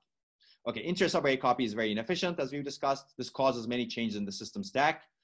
And it leads to an end-to-end design span, that spans applications to circuits. So this is a negative, clearly, for adoption, right? It's great for research, perhaps, and it's clearly disruptive thinking. That's why this is why it's happening. But clearly, this is an adoption problem. So it's always good to ask how easy to adopt this idea. This doesn't mean that the paper should be rejected. And we're going to talk about some of that also in a little bit. But this means that adoption will be difficult. So people need to consider adoption issues. And again, as I mentioned, software hardware cooperative solution that spans application circuit might not always be easy to adopt. There are cache coherence and data reuse issues that will cause real overheads, and those are accounted for, and they need to be accounted for a realistic evaluation of the benefits. You could say evaluation is done only in simulation. Again, this could be a weakness, but again, modifying the DRAM chips is not easy in today's systems. You're going to see more and more of this as we discuss processing in memory. We'll see a lot of simulation, and simulation is a key tool of the architect, as we will also discuss, because you can actually see what kind of dreams you have, and you can actually evaluate your dreams. But again, if you needed to build hardware for every single idea that you came up with, then your idea throughput would be extremely low. And you may not be able to actually build hardware that is satisfactory enough. So as an architect, it's very important to do simulation. That's why you actually have simulation labs to test ideas. And this becomes even more important as you examine issues like processing in memory, because building hardware for this is actually a lot of investment. You can see that even companies cannot do that investment as easily. Okay, evaluation does not consider multi-chip systems, and that's also true. And are these the best workloads to evaluate? So you can see that I'm getting into rat holes at this point, perhaps. So workloads, clearly, metrics and configuration and details. These are things that you should be careful about. Clearly, a paper cannot evaluate everything, and you should not judge the paper based on what it's evaluated, but also, but more importantly, the ideas that it can enable. Okay, so let me briefly talk about some extension and follow-up work. I'm not going to go into details of this, but essentially, there's follow-up work that happened that showed that this could be improved to do faster inter-subarray copy. We're going to talk about the Lisa paper later on, but this is called low-cost interlinked subarrays. Can we enable data movement at smaller granularities within a bank? And the answer is also yes. With the Figura paper that's coming up in micro, which you may be exposed to in the future, is another idea, which is a cool idea, I think. Can this be improved to do better interbank copy? Again, there's another work that talks about doing interbank copies by adding more connectivity, essentially, between banks by having a logic layer that connects the banks. This is called network on memory. Essentially adding more connectivity inside the memory enables better interbank copies such that you can access some banks while doing copies between some other banks. And finally, can similar ideas and DRAM properties be used to perform computation on data? And the answer again is yes, and we're going to talk about this paper in a little bit. So this is the Lisa paper. Let me give you the basic idea of this. Essentially, the basic idea is these subarrays are not connected to each other. Let's connect them. Well, they're connected to each other via the internal data bus that spans the banks. And low connectivity is a fundamental problem that causes the inter subarray, but within bank data movement to be very slow. So the idea is to provide a new substrate to enable wider connectivity between the subarrays. And that's the Lisa paper. I'm going to go into detail of this later on. But basically, let me give you the key idea very quickly pictorially, because I think the key idea can be understood relatively well. Essentially, you have bit lines inside the subarray. You have bit lines inside the subarray. They're not connected to each other today. The idea is to add connectors to those bit lines such that the bit lines of the subarrays are connected to each other. And you can have, these are called isolation transistors. And you can enable these isolation transistors to ensure that the subarrays are connected to each other, or you can disable these isolation transistors such that the subarrays are disconnected from each other. And this enables data movement from this subarray to another subarray. And that reduces the copy latency significantly between subarrays. As you can see, it's a lot. It's getting closer to actually row clone intra-subarray. It enables other things that we will discuss later on. It enables in-DRAM caching. For example, you could use this subarray as a cache for another subarray. And you could actually enable fast pre-charge also by pre-charging one subarray from both directions. Okay, so if you're interested, you can look at this paper. This is the Figueroa paper that I mentioned. This is a network on memory paper. And this is the bulk bitwise operation papers that we're going to talk about next. Okay, but let's talk about, can this idea be evaluated on a real system? We're going to talk about this paper later on when we talk about ambits, and the idea, again, it's yes. There's some papers there's one paper that showed that you could actually do row clone in off-the-shelf DRAM chips that you can buy today. We're going to talk about that briefly. And can similar ideas be used in other types of memories, phase change memory, RRAM, STT-RAM? And yes, there's a paper published in 2016 in DEC that shows that you could do something like row clone and also ambit also in phase change memory and RRAM. And also, I think there's more extensions that could come up, like can we have more efficient solutions to cache coherence and data reuse after copy and initialization? And these are the papers that I mentioned, doing row clone in PCM and also bitwise operations, and also doing row clone in real DRAM chips. Okay, so let me give you some takeaways, and I'm going to also talk about some of the reviews that we received, and then we can basically take a break. So basically, this is a new method to accelerate data copy initialization. It's simple and effective. It's hardware, software cooperative, and clearly there's good potential for work building on it to extend it to different granularities to make things more efficient and effective. And there's a lot of work that's built on it clearly. And easy to read and understand also.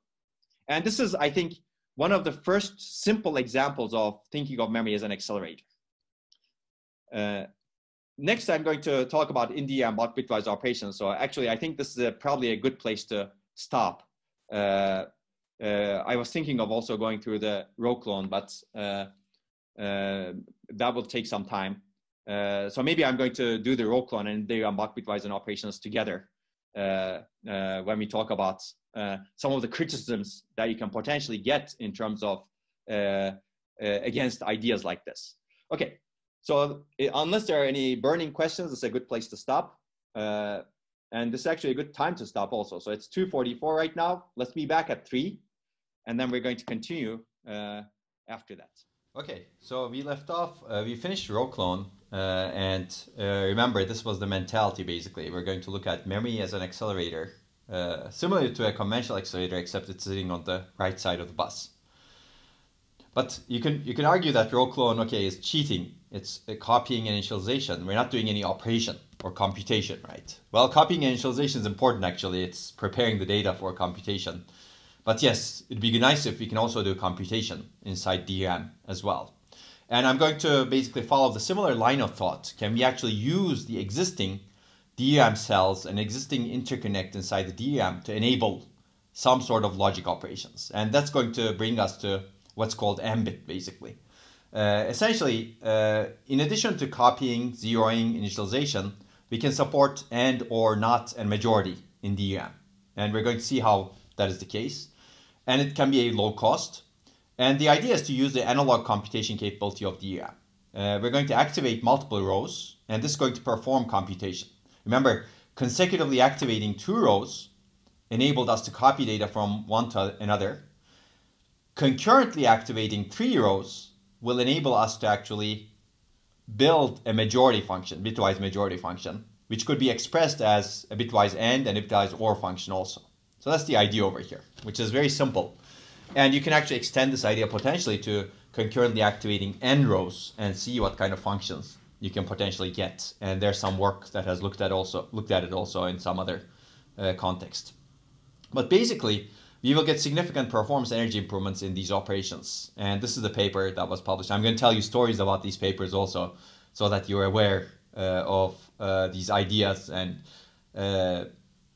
we'll talk about them basically. And on top of this, new memory technologies enable even more opportunities. So we're going to talk about emerging memory technologies in a later lecture. But these technologies can operate on data without data movement also. For example, in DRAM, you need to do some sort of minimal data movement. Essentially, you cannot just operate on the data. Whenever you activate a row, you destroy the row, right? Because you basically read the cells, and then you need to amplify them. And if you want to actually do some operation on them, you need to copy the original data somewhere else, essentially. Whereas new memory technologies are non-volatile, their reads are by definition not destructive. As a result, I think they can do operations on data with minimal data movement, essentially.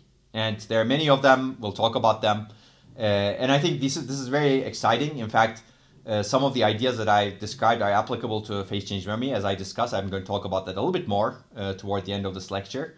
But also, new memory technologies can enable matrix multiplication in place as well. Basically, they can do matrix operations using this crossbar array. So essentially, they're array-based, and the resistances that they output can be a function of the input resistances or input currents that are put into the circuit from different parts of the crossbar. As a result, you can actually do analog matrix computations in them. And as a result, these technologies are currently being very, very heavily investigated as potential accelerators for machine learning, because you can keep the data or keep the weights, for example, of your neural network inside a resistor RAM structure, and then you can pass some of the inputs. And while you're doing that, you can essentially calculate what your network is supposed to calculate, because essentially what these resistor RAMs can do is matrix multiplications that are done a lot in neural networks. Okay, I simplified it quite a bit, but essentially by manipulating the inputs and the data that's stored in these resistor RAMs, you can actually get analog computation that gives you multiplication, for example. Here we talked about copying and initialization, where you can get multiplication of values in some of these analog memory, analog resistor memories. Okay, that's enough for now. We may actually talk about some of the works in this area. I think it's fascinating, and I think it's very good to enable works in that area also. So I'm very optimistic, even though there are challenges clearly in terms of technology to make this happen, really. But if we can make it happen, and if we can have both architectures and algorithms to make it happen, then I think this could be very good. Okay, there's one question. Would it be easier to implement things like row clone for companies like NVIDIA or Apple that control a big part of the stack? Do they already do things like this? Okay, that's a very good question. Do they already do things like this? I'm not sure. They might be doing internally inside their caches, for example, and never telling anyone. That's possible. They may be keeping it as trade secret, or they may have a patent like this. That's possible. I believe it's possible because they actually optimize. I know both companies optimize a lot to get highest performance. Clearly, they're leading companies in their respective domains. So I cannot answer the question, are they already doing it? But if they're doing it, they're probably doing it inside their caches. I don't think they're doing it in DRAM. Because for DRAM, I think you need support from the vendors to provide some reliability guarantees, I think, for this sort of operation. So that's a very good question, though. I don't think it's easy for them to do in DRAM because clearly they don't control the DRAM part of the stack, right? And this is unfortunate because if a company like them controlled the DRAM part of the stack, they might have been doing in-memory computation by now, actually. So I agree with you that it's a lot easier for vertically integrated companies. But unfortunately, there's, with one exception, there's no vertically integrated company that controls a large chunk of the stack, that includes DRAM, basically. Now, there's one exception that I was going to talk about, which is really Samsung, right? If you look at Samsung, it's a company that does memory as well as logic. I think they're actually the best positioned company to do something like what we described, row clone, and also some even aggressive optimizations for computation memory that we will describe later on. But unfortunately, the mindset, as far as I understand, the mindset is not there. So if you look at Samsung, it's a huge company. It's divided into these divisions. There's a memory division, and then there's an SoC division, which are good at what they do individually. But I don't think they actually talk to each other. As a result, maybe they don't do things like row clone or something else. Of course, I don't know in the end if they do or not, but if they were doing it, I would, if I were them, and if I were doing it, I would be selling it. So I don't think they're doing it in the end. So that's a very good question. So if you come up with a vertically integrated company in the future, make sure you include DRAM or some sort of really good memory. Yeah, in fact, I believe Samsung is even stronger than that because they also have SSDs, right? So they can essentially do the entire computing stack. Maybe they're not as good at the application layers. That's the downside, of course. And that may be the reason why they're not actually seeing the light, if you will, to vertically integrate. As a result, I think they are less vertically integrated than some of the other companies that you mentioned over here. Okay. So that I think that also points to the fact that we should really be thinking across the stack, because I think if you have thinking that's not across the stack, maybe like if you're not thinking applications as well as circuits and how you can enable different things across the stack, maybe you will be missing opportunities. And I seriously believe that some of the companies are missing opportunities because they have the capability and they're not doing it. Okay. That's a good question. So let me go back to Ambit, basically. As I said, new memory technologies have even more possibilities, and some of the companies we discussed, like Samsung, again, is investing a lot into new memory technologies. And I think they're also in a good position to enable things like this, but we will see how it pans out. I think new memory technology is very interesting because there are many players in that domain. So in that sense, it's a little bit more free compared to DRAM. Although this requires a lot of investment, clearly, to enable a new memory technology, and a lot of manufacturing investment, for example. As a result, it's not going to be easy for any company to actually have a really, really good memory technology that enables, let's say, matrix multiplication inside the memory going forward. Okay, so now we're back to Ambit. So what's the idea in Ambit? Essentially, we want to concurrently activate 3 rows. And here I show you the picture of 3 rows, 1 bit line. Imagine a row being 8 kilobytes, let's say. And imagine you have 1,000 subarrays. So what I'm going to describe next can be done in 8 million bits in one cycle, one DRAM cycle, assuming you have enough power to power up that sort of operation, of course, right? That's the idea, basically. But the idea is triple row activation. We do triple row activation inside for these ABC. And if you do that, that means that you concurrently connect these capacitors to the bit line. Now, in an ideal circuit, what should happen is, ignore all of the variations, circuit level variations for now. In an ideal circuit, what should happen, and what you can build the circuit to make happen is, if at least 2 of these cells are charged, you get the charge state at the end. If at least 2 of these cells are discharged, you get the discharge state at the end. Basically, you have a bitwise majority function. Why? Because assume that these cells are all equal.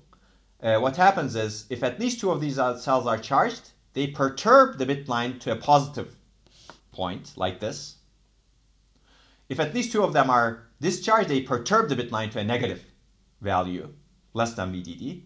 And then sense amplifier kicks in and does its job. In this case, it amplifies the bit line to VDD, and this becomes 0, and then the cells all get filled with VDD, as you can see, right? So I just showed you how bitwise majority function operates in 3 cells. And bitwise majority function looks like this in Boolean algebra, as all of you know. So this is great, actually. Bitwise majority is a very interesting function. You could, if possible, you could translate a good chunk of your algorithm to bulk bitwise majority, because you're not doing bitwise majority on a single bit. You're doing it on 8 million bits concurrently in a single DRAM chip. If you're using multiple DRAM chips, you're doing it on n times 8 million bits. So this is actually very powerful, as you can see. If you can translate your algorithm to a sequence of bitwise majority functions, that's also great, right? In fact, there's work at EPFL that looks at logic synthesis using bitwise majority functions. If you're interested in logic synthesis and bitwise majority, I would recommend looking into that. So they have a flow for doing logic synthesis by translating logic synthesis to bitwise majority functions, which is very interesting. So you could actually build even compilers to compile your algorithm into bitwise majority functions, assuming, of course, your algorithm is written in an amenable way to begin with. So this is good. But again, bitwise majority is not something many of you think of, probably. Maybe after this you're going to think of it. But you can think of AND and NOTs, AND and ORs, right? So if you rewrite this equation, take out C, with simple Boolean rewriting, you get, if C is set to 1, you get the OR of A and B. If C is set to 0, you get the AND of A and B.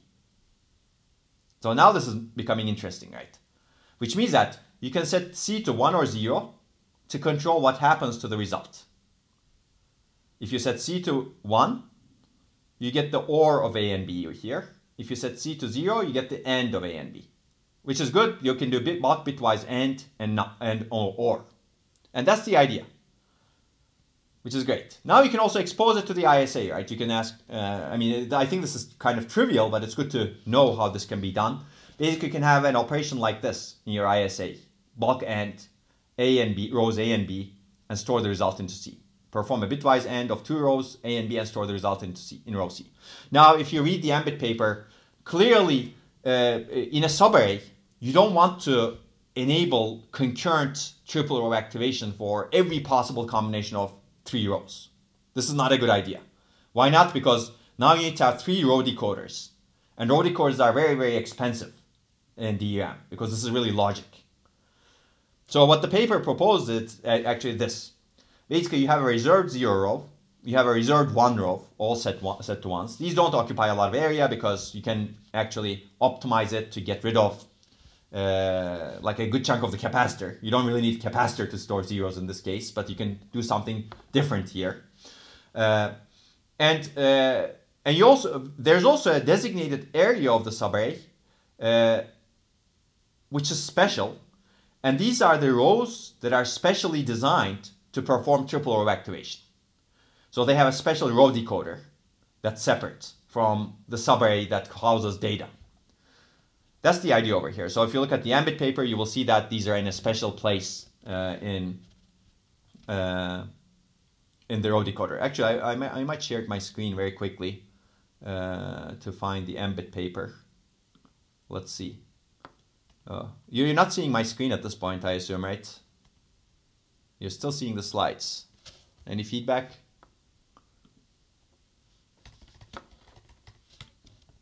Okay, it's still, okay, thanks.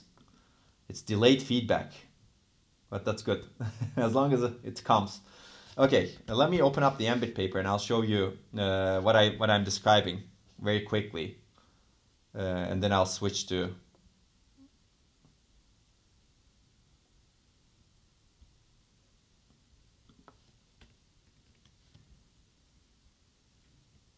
okay, I guess I'll need to stop sharing. It's a bit cumbersome.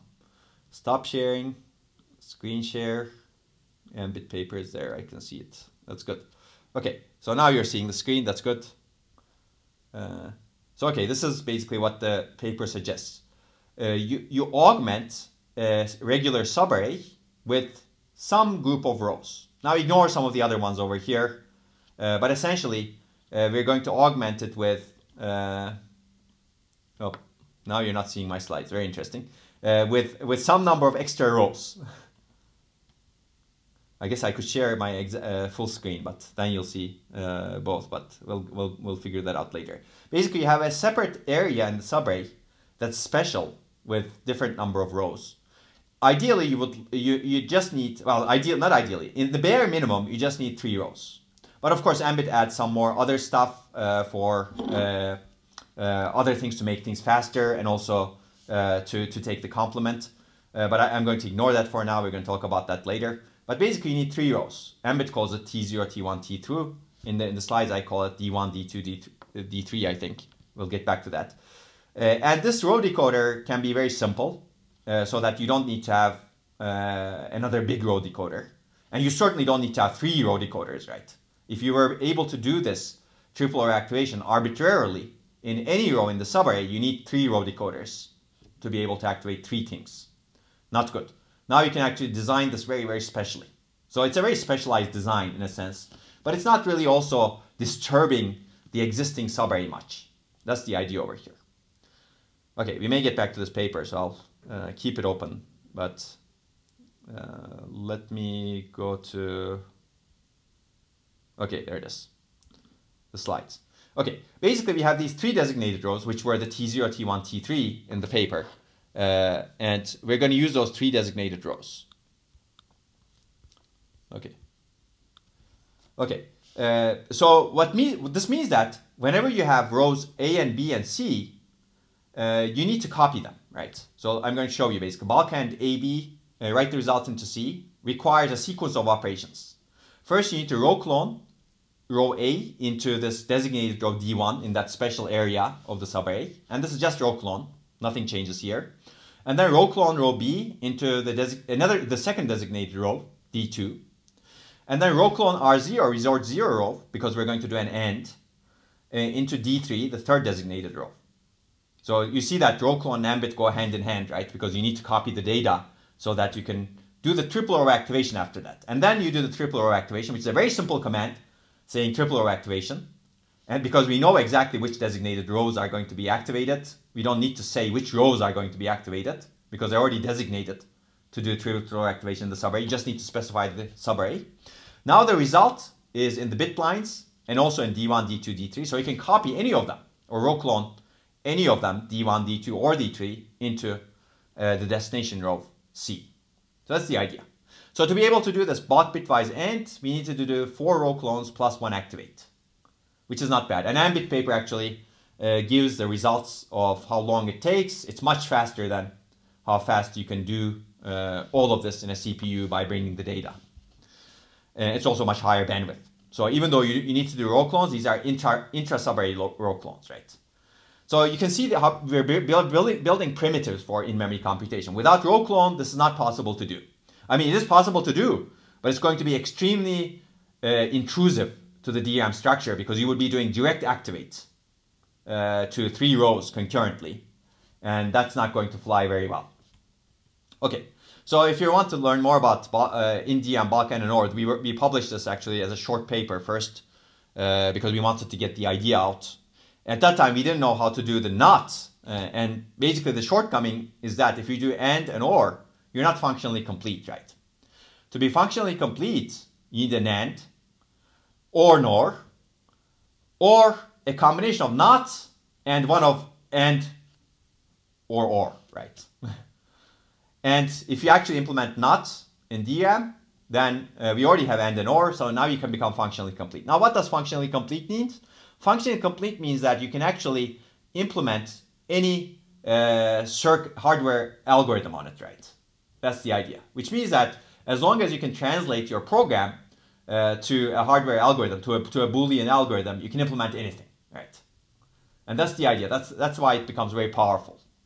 Now you become functionally complete. You should be able to implement anything as long as you can do the translation, right? That's the idea. Okay, so how do we get NOT? Or the question could be, how do we get NAND? How do we get NOR? It turns out NAND and NOR, in my opinion, are not easy in DRAM. At least not as easy as NOT. But it turns out there are some memory technologies where NOR is very good. For example, in some sort of RRAM, resistive RAM, you can do NOR. And there's work that's basically builds everything on top of NOR logic. Now, once you can do NOR, again, you can build anything, right? Here, we're kind of stuck with implementing a NOT. But the good news is, NOT is not that hard. So if you remember the sense amplifier picture that we had, this is our sense amplifier. We have the value of the cell that we read over here, clearly in the bit line. But we have the complement on the other side, which means that we already have the NOT, except it's not connected anywhere. Well, it's connected to the next subarray, actually, but ignore that for now. The idea is basically to connect it back into the same subarray, so that whenever you activate a row, you get the complement of the row, well, complement of the cell, one of the cells in the row here in this case, and you basically take that complement and feed it back into a special row called the dual contact row. We call this the dual contact cell. Basically, it can take the data from the bit line bar over here, which is the other side of the sense amplifier, the complement value, and feed it back into the capacitor. That's the idea. Makes sense, right? I mean, you can look at the operation of this basically. Whenever you enable this N word line, you get the data into the capacitor over here. Whenever you enable this D word line, you actually read this dual contact cell and you can store it anywhere else.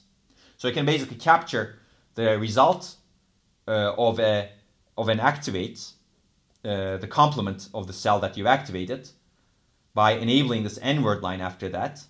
And then you can copy this particular capacitor, the result that you captured essentially, to any other row in the subarray by activating this and then activating consecutively the destination row. So the idea is very simple. Feed the negated value in the sense amplifier into a special row. And this actually does whatever I said earlier. This is the initial state. This is bitwise NOT using a dual contact capacitor, as you can see. You basically read the source row, which amplifies the data, as you can see. It becomes VDD over here. This becomes 0. And then you enable the sense amplifier. Once you enable the sense amplifier, the data becomes clearly 0. And wait a second, what did I do over here? Yeah, you enable the sense amplifier, and then you enable this, what we call this N word line, while disabling the source, which means that the data over here gets transferred into this dual contact cell capacitor, and from there you can copy with row clone anywhere else in the subarray. That's the idea. Okay, you can read the paper for more detail. There's simulations, spice simulations, etc. of this. Now let's talk about performance, unless there are questions over here. So you can see that this is basically exploiting basic charge sharing operations of the DRAM circuit, plus the sense amplifier, clearly. And it works. I mean, for this course, you don't need to know exactly how circuits work, but the basic circuit knowledge you can see here is just transistors, which we covered also in digital design and computer architecture. But if you know about circuits, how circuits work, this actually works, and you can do the simulations, etc., which the paper does, and shows that these actually work. Okay, now let's take a look at performance. There's performance evaluation in the paper. Clearly, you don't stop in terms of whether this works or not. Let's take, you also look at how fast it is. And these are some operations in terms of the bandwidth or throughput, in terms of giga operations per second of some processors. These are some real ones. Actually, HMC hybrid memory cube is a real one also. It's a 3D stacked memory where you have a logic layer underneath memory layers. And this logic layer can be reasonably fast, and you can have very high bandwidth access to memory layers, essentially. So this is going to be the fastest real system, because you have a logic layer underneath memory layers immediately. We're going to talk more about that in the next lecture. Probably not today. We will see. And that logic layer can have very high bandwidth access to all of the bits in many banks in memory. Let's say, I think this paper assumes that you can have access to 64 banks and many subarrays. And then you can do bitwise operations in the logic layer. You don't do it inside the DRAM, but you do it inside the logic layer that's tightly connected to DRAM. As a result, you can see that its throughput is very high. This white bar over here, I started with that bar. It's 128 giga ends per second, let's say. And yeah, and you can see that its throughput is very high for all types of operations almost. So XOR, XNOR, NAND, NOR, it doesn't matter with HMC because it's over there. With Ambit, it'll matter a little bit more. Okay, so Skylake is clearly the state-of-the-art Intel system at that time. Its throughput is essentially limited by the memory bandwidth, and you can see that. This is a GPU at the time, and its throughput also is limited by the memory bandwidth, as you can see. If you look at Ambit, even without 3D, Ambit 3D is the idea that you have many banks. So you basically implement Ambit on a 3D stacked architecture looks like this, which enables you to have many banks, many more banks than a two-dimensional architecture essentially. So let's look at Ambit as proposed, and you can see that it outperforms even the hybrid memory cube significantly on all of the operations. And you can ask me, for example, how do I do NAND NOR? Well, you basically do AND and NOT, or and NOT. How do I do XOR XNOR? Now you actually do multiple of these NOT and AND operations to get XOR XNOR. So you basically can build any sort of operation on top of AND and NOT, right? Or and NOT. Okay. So you can see that Ambit significantly improves, and if you actually enable Ambit to actually operate on many more banks and subarrays at the same time, your throughput actually is very high. You can see this is 2 giga knots per second, and this is from 2015-16 or so basically. Even though the paper was published in 2017, the research was done much earlier, as you will see. We will see that when we talk about the type of pushback you can get when you have disruptive ideas like this. Okay, so hopefully this is clear, and this is quite good, as you can see, but let's take a look at the energy also, because performance is only part of the improvement. Energy is also improving in this case. Basically, this is the energy of bitwise operations. You can see that NOT energy reduces by almost 60x compared to DDR3. And/or energy is also significantly reduced. Of course, as you build up, you're doing more operations inside DRAM. You're doing more activates and more cloning, more row cloning. As a result, the energy benefits that you get compared to when you do NOT is reducing, but still 25x is quite high. And the energy is in terms of nanojoules per kilobyte, which is a good metric, I think. Okay, so this sounds good, I think. We're both improving performance and energy. And this is a summary of performance and energy, if you're interested, just compared to DDR3. And compared to DDR4, nothing changes much, actually. It's very similar. Compared to high bandwidth memory and hybrid memory cube, actually energy is going to be even better. That's one of the reasons why we don't compare Ambit's energy, because those implementations are very high energy to provide very high bandwidth. Ambit is much lower energy in the end. Okay, so the next question, of course, is, okay, this is good at improving the energy and performance, but how can I take advantage of it in workloads? And that's the next thing that the paper evaluates and that I'm going to talk about. As I mentioned, as long as you can translate your algorithm nicely to block bitwise operations, any algorithm could be mapped. Of course, you need to do your data mapping nicely, such that the data that you're operating on gets into the same subarray. And to be able to do that, you need to do your mapping nicely. Plus, you may need to move data once in a while using row clones or between banks. So in that sense, it's very synergistic with row clone. You cannot do it. You cannot do Ambit without row clone in a general purpose manner, in my opinion.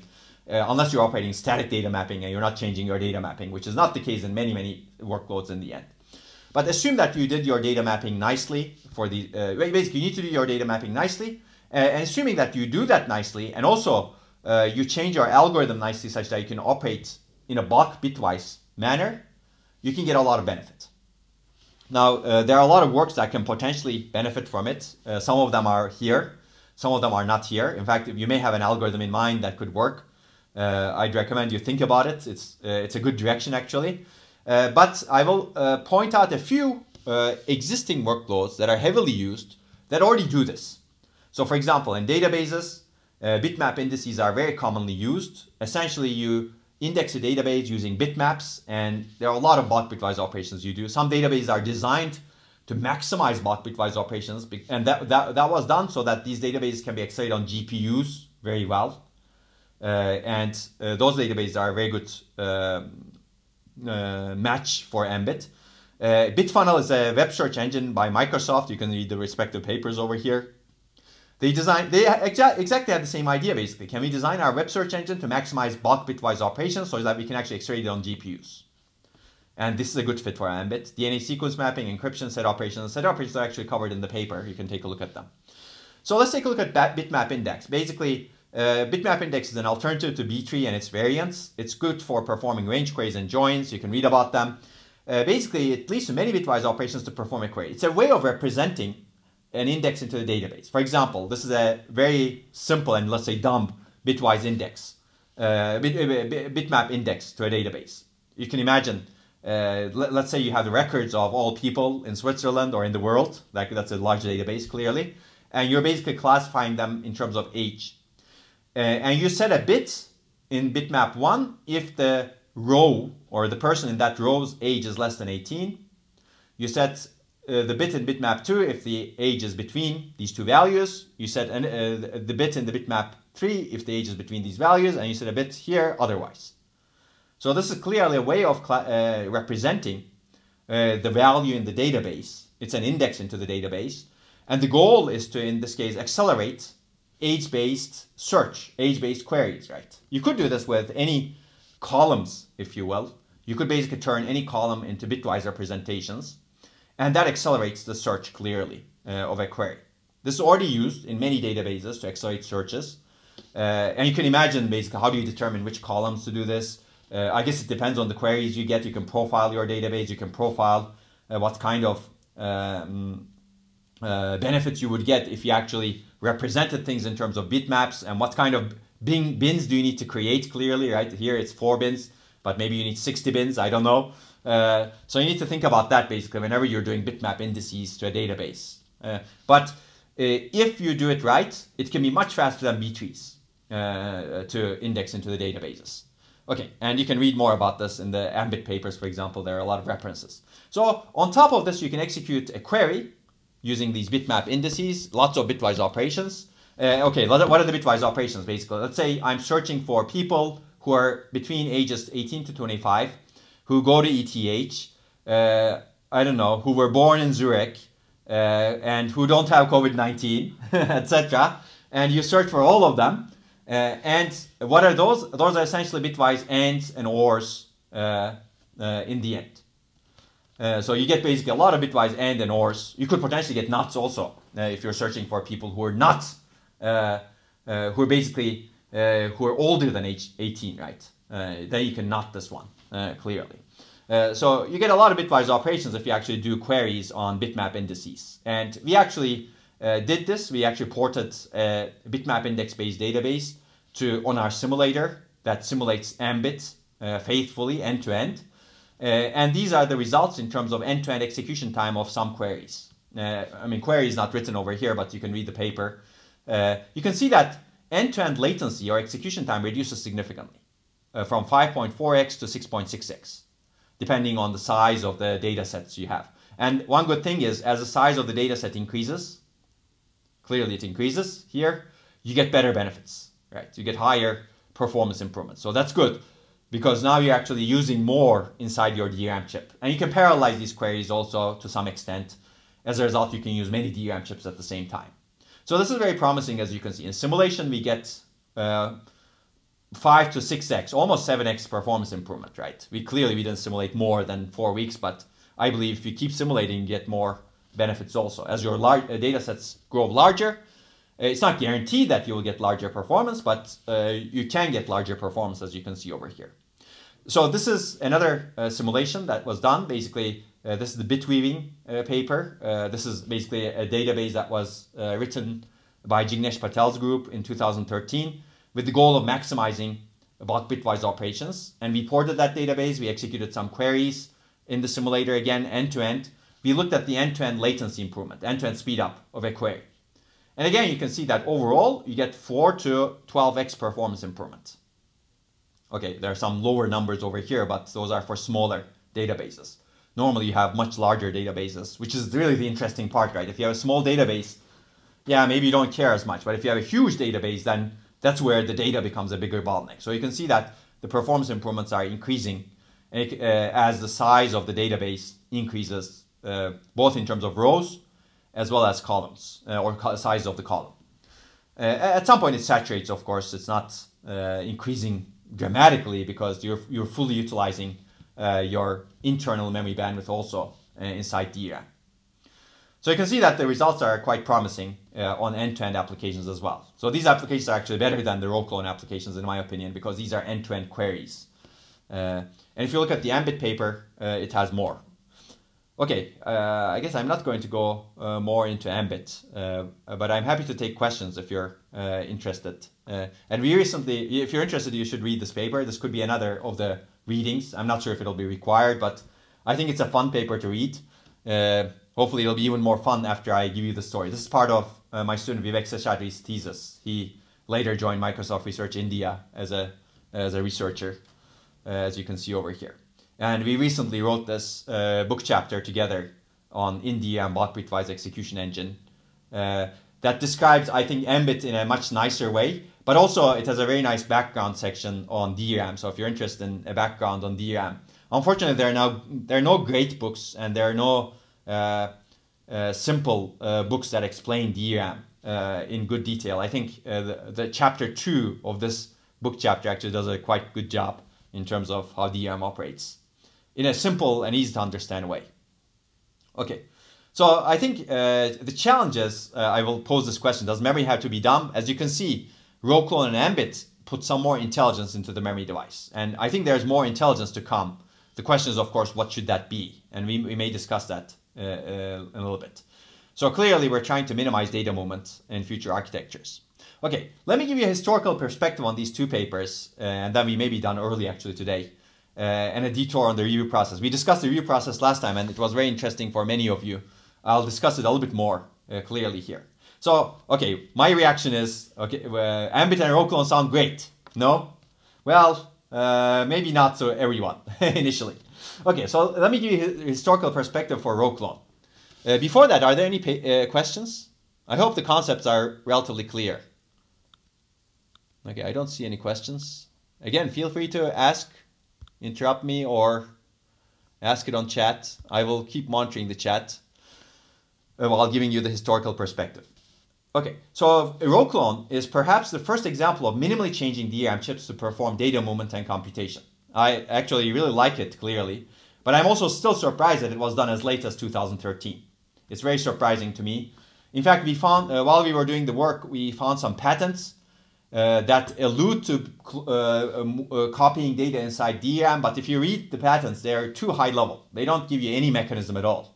They say we can move data inside DRAM, basically, and that's all you can get out of it after reading 60 pages of patent, let's say. And there are a lot of patents like that, unfortunately. So it's really not the idea we couldn't find anywhere. So clearly it led to a body of work on in-DRAM and in-NVM computation with small changes. And work building on row clone still continues. But initially it was dismissed by some reviewers. Now this was lucky, it was rejected from only one conference. As you will see with MBIT, it was rejected from 4 conferences before getting accepted. But let me give you the story of row clone first. So why was it rejected? I think it's always good to know the reasons of why people reject. Some of them are fair, some of them are unfair. But you can see this reviewer says, the proposed technique is simple and elegant. It nicely exploits key circuit level characteristics of DRAM designs and minimizes changes necessary to commodity DRAM chips. This sounds good, right?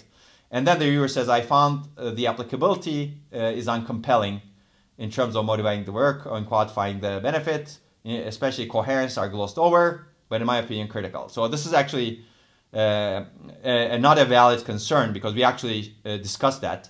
There's also another comment by this reviewer. I will show that and then I will go back and rebut this comment.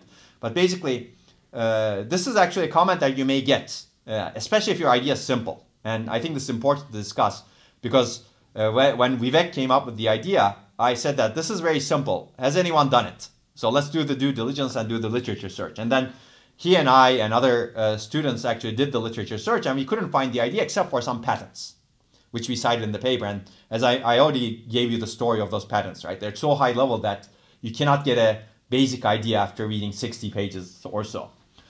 So basically, this reviewer unfairly stated that the paper proposed a simple and not new idea.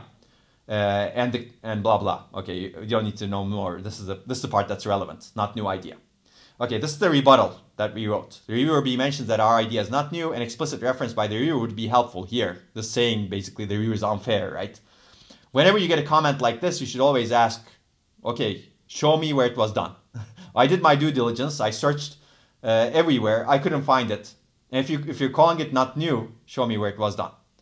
That's a fair question to an unfair comment, as you can see, right? And this is a bit unfortunate. You can see that the reviewer is not being fair here. Or anybody reasonable would see that, I think. Okay, while the reviewer may be referring to one of the patents that we cite in our paper, citations 5 of these citations in the paper. These patents are at a superficial level and do not provide a concrete mechanism. In contrast, we propose 3 concrete mechanisms and provide details on the most important architectural and microarchitectural modifications required at the DRAM chip, the memory controller, and the CPU to enable a system that supports the mechanisms. We also analyze their latency, hardware overhead, power, and performance in detail. We're not aware of any prior work that achieves this. I think this is a good rebuttal, but you can see that the paper is rejected. So it's very hard to overcome some of the initial gut feelings that reviewers have that are likely biased, as you can see over here. So initially it was rejected from, you can see the submission, it was rejected from ISCA, right? And 3 is not a good, 3 is weak reject, I think 4 is neutral. So it's basically, the reviewers decide to reject it, even though they found it to be novel. So that's unfortunate, clearly, right? It could have been published earlier. We wouldn't have wasted 6 months on it. Clearly the paper improved, but it didn't improve to the extent that something fundamental has changed. We could have improved the paper anyway for the final version, basically. Okay, now clearly these folks actually question the applicability of the idea, right? Yet there's a paper that appeared in ISCA 2015, which I mentioned earlier to you in multiple times actually. This is the Google paper that shows that essentially half of the time, more than half of the time in their data center applications is spent waiting for memory. They also show this interesting graph over here. They basically analyze these, they call it warehouse scale computing cycles, all of the data center workloads essentially.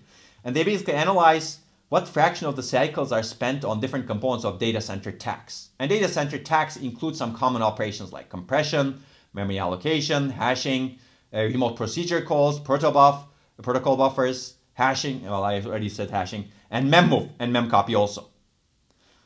You can see basically they say we see common building blocks once we aggregate sampled profile data across many applications running in a data center.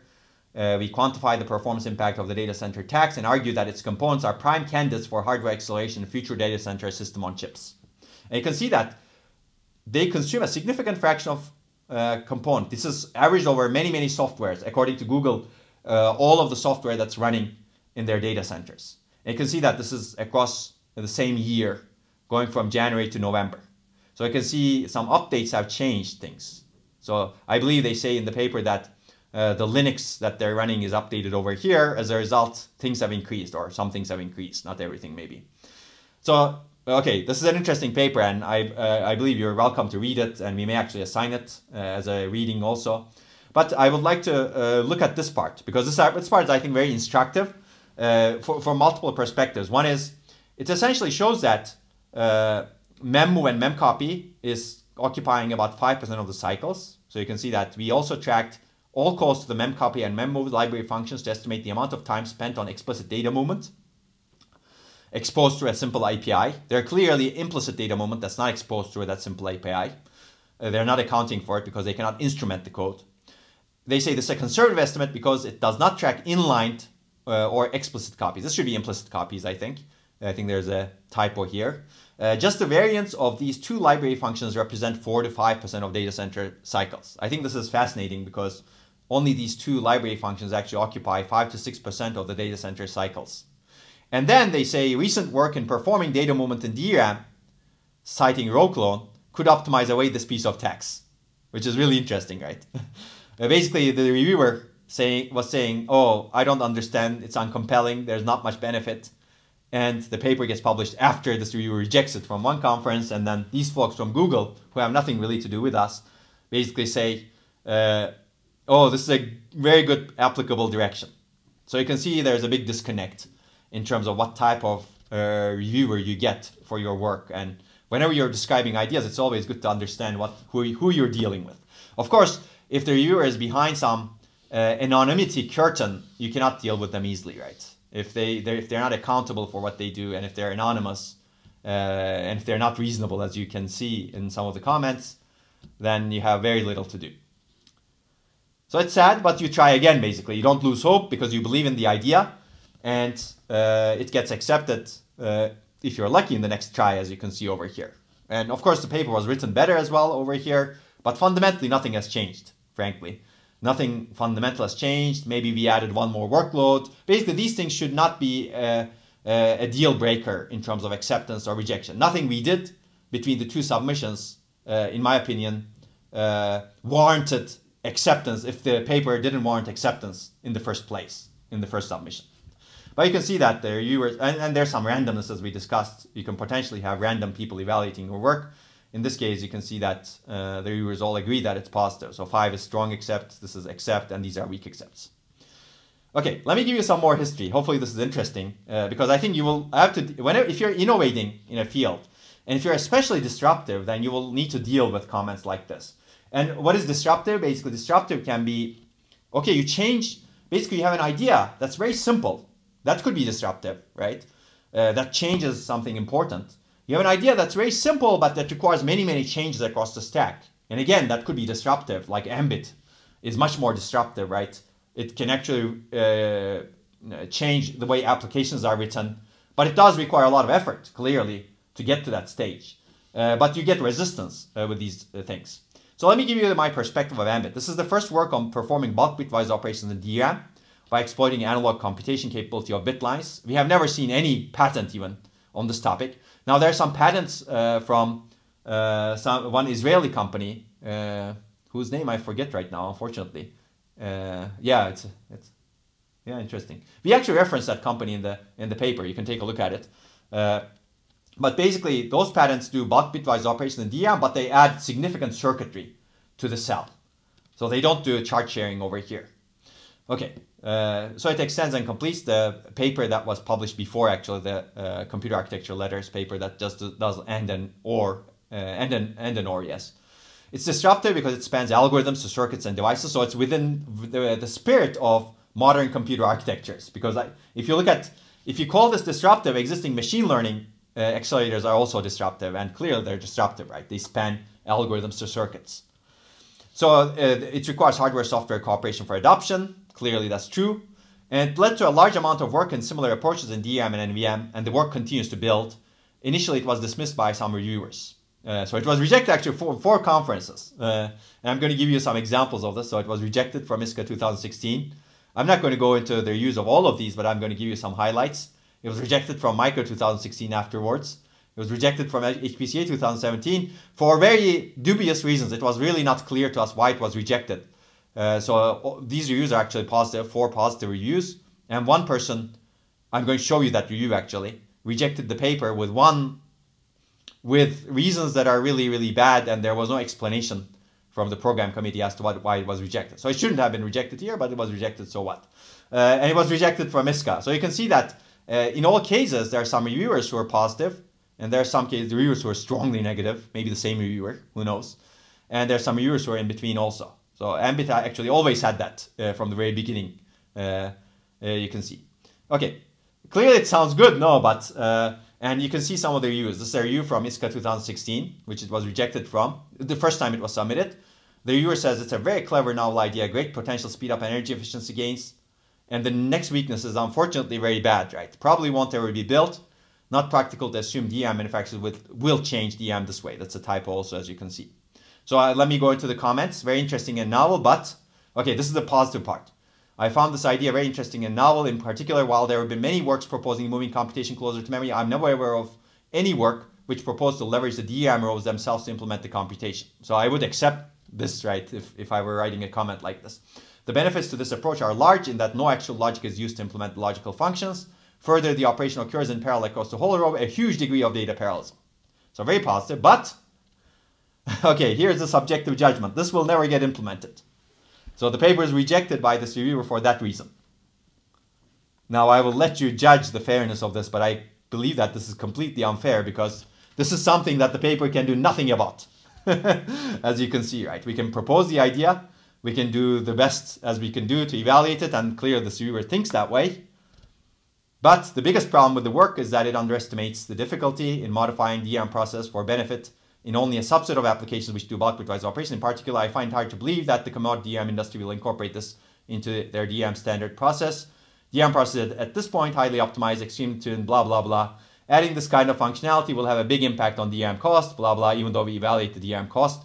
The performance benefit on the subset of applications isn't enough to justify the higher cost this will incur, and this will never get implemented. You can see the last sentence over here. So you can see you can get very strong reactions to a disruptive idea. Clearly, this reviewer thinks it's disruptive, but still goes ahead and rejects it, saying that this will never get implemented. That's a very strong claim, right? As a reviewer, I would question myself before writing something like this. Am I really doing the right thing? But clearly some people don't have that sort of self-control. Okay, next thing is, but again, you can get reviews like this, and there's no way to rebut them. We rebutted them, and nothing has changed clearly. The paper was rejected from the conference. The only thing you can do is believe in your work, continue and do stronger work, and get it accepted, and let history take the course. Because clearly this is unfair, because if you're rejecting this a work this way, you can reject any work that way. You can reject, for example, Intel MMX extensions, multimedia extensions, because there's not enough applications using MMX. Clearly MMX is old now, things have evolved to SSE, right? Or AVX, actually, not SSE anymore, AVX, Advanced Vector Extensions. You can always reject something by saying this will never get implemented. That's not the function of a reviewer, right? The function of a reviewer can say, okay, this may be harder to adopt. No question about that. But you cannot say, you cannot be a predictor of the future this strongly, at least. So you're doing reviews, so keep that in mind also. And actually, I'm going to show a later paper that shows that some of this is actually possible in existing DRAM chips. Okay, again, another reviewer says the same thing. It seems unlikely that something like this will be adopted, even though they have very positive strengths over here. And they're actually nicer whenever they say, they don't say this will never get implemented. Okay, positive. I'm not really convinced that any DRAM manufacturer would really consider modifying the DRAM in this way. It benefits blah, blah, blah, blah. And actually, they become stronger in the comments, as you can see. It's not really a general purpose operation. It's not like the STL library would be changed to use this for its implementation of sets. Who knows? So actually, this sort of review is very harmful and very damaging, I think, to the scientific process, because how do you know, right? This is very speculative. This is complete speculation. There's nothing that's based on science or anything in the paper that should trigger this comment. It's very harmful for science because this enables people to reject ideas because they're not accountable and they can say anything they want, as you can see. And as a result, ideas get delayed. But also, I think even if you truly believe this, by writing this and rejecting works, you're actually ensuring that the work never sees the light of day. As a result, it becomes a self-fulfilling prophecy, right? Meaning, okay, you don't know whether something will get implemented, but if it doesn't get exposed in literature, then you guarantee that something like that will not be implemented. Okay, another review from Iska. Basically, this is actually a narrow-minded, a horse type of person. I do not find architectural innovation over here. I'm not a circuits person. You go ahead and publish this in a circuits conference. And this is also very unfair because clearly there's a lot of architectural novelty in Ambit. It spans algorithms to circuits, actually. There's a lot of ISA modifications that we discuss, etc. Clearly those are ignored by this reviewer saying that, oh, this is just circuits. And you will see this sort of folks also, and you need to be careful because whenever you do disruptive work that spans across the stack, you will get this sort of comment sometimes from unreasonable people especially. Okay, let me talk about that review that was reject from HPCA also, even though all of the other reviewers were positive. I think it's good for people to see these. Again, the similar comments basically. Seems like a new idea. It's sloppy review, as you can see, seems like. Processing in memory ideas have researched. Okay, sounds very, very sloppy, as you can see, right? And the reject reasons are here, weaknesses. Impractical, too many implications on ISA, DRAM design, and coherence protocols. Unlikely to benefit real-world computations. Evaluation did not consider full program performance, which is incorrect, actually. Okay, I'm skeptical. You can read the rest on your own, if you will. But I should read this because this is really funny. You see that you see how unfair some of these reviewers can be. Okay, maybe I'll read it. I've never seen, I'm skeptical this would benefit real-world computations. I've never seen real-world program profiles with hot functions or instructions that are bitwise operations. Really? Bitmap indices, I've actually given you some of them in this course. But you see how unfair people can be if they're not accountable over here. Let's read this one because I think maybe some of you will laugh at it also. On the other hand, I have seen system profiles that show non-trivial time zeroing pages. I suggest retooling your work to support page zeroing and evaluating that with a full system simulation. Take a look at why the Linux kernel zeros pages. You might be surprised at the possible impact. This is very funny for me because I think row clone does exactly this, and there's very little value, in my opinion, to go through and doing this, unless you're someone who wants to go and optimize Linux kernel, right? Basically, this reviewer is extremely unfair in many, many dimensions, right? Basically, they're basically very sloppy in terms of how they pose the strengths. And they're actually very unfair in terms of the evaluation of the practicality. Plus, they're basically saying, don't do this work, go do some other work. But that work is already done. Okay, I'll leave you to be the judge. This is another review. You can take a look again. Again, this is also a lot of things, and I will not bore you with these, but you can actually look at these. But it's very similar things. Things are interesting, but the reviewers are not able to get out of some mindset. If they're not unfair, even if they're not unfair, and some of these may or may not be unfair, but clearly this one's extremely unfair, you can see. Some of the reviewers are not able to get out of a mindset that they're used to. And you will get that if you're innovating. So, okay, you can see that the reviewers are actually focusing on small things over here that can be corrected with changes to the paper, as opposed to rejecting it, basically. And essentially doing more simulations, Monte Carlo simulations, ECC. This is actually an open problem. I don't think anyone can solve that problem easily. So this would be an unfair thing. And impact on DRM testing costs. Clearly, anything you change DRM with impacts DRM testing cost. So clearly, there's a reviewer accountability problem, as I mentioned multiple times. I'm going to stop here on this particular one. But in the end, we thank all of the reviewers for their valuable plus unfair comments, as you can see, whatever they are. But in the end, the work is accepted and started having its impact. We actually put an archive version before that. So other people have started referencing, we called it Buddy RAM. Before it was called Ambit, and we renamed it finally for this submission. Maybe the renaming that actually helped, who knows. But basically we have a mindset issue, and there are many similar examples from reviewers, and whenever you do innovate, you get this, and we're not even talking about industry standards bodies yet. The question is, how do you fix this mindset problem? I believe we need to do more research, education, and implementation in alternative processing paradigms, and we need to be cognizant, I think, that people are not immediately embracing to disruptive ideas. So we need to really work on enabling the better future, because I believe these ideas have their place. So I recommend this book, as I mentioned multiple times. You can take a look at it. I'm not going to go through this, but we clearly need to fix the reviewer accountability problem. And just like main memory needs intelligent controllers, research community, and also community in general who's working on computer architecture needs accountable reviewers. As a result, I put these suggestions to reviewers, right? Be fair, you do not know it all. Be open-minded, you do not know it all. Be accepting of diverse research methods. Be constructive, not destructive, and do not have double standards. And you can see that. You can see why I wrote all of these, right, after seeing those reviews, hopefully. But okay, let me quickly take a few minutes to talk about what has been done to validate the results of row clone and bitwise operations that were rejected in the first place. This is work that was published in Micro 2019. 4 years after row clone was published, 6 years after row clone was published, 7 years after it was rejected almost, and 2 years after Ambit was published, but really 4 years after the first bulk bitwise AND and OR published. And these folks, what they did was they actually took SoftMC, our infrastructure, and played with the timing parameters, and I think this is very nice. So what they did was, okay, this is a copy from the paper, but I'm going to animate this. So what they did was basically they, you can ignore this, but it's easy to understand. I'm not going to go through this in detail. What they did was they reduced the time between timing parameters. They did activates to a row, R1. They did a pre-charge. And then they did another activate immediately. So they basically reduced the timing parameters very, very little. They violated them. They didn't obey the timing parameters that you need to do. And this activate, the second activate, go to different rows.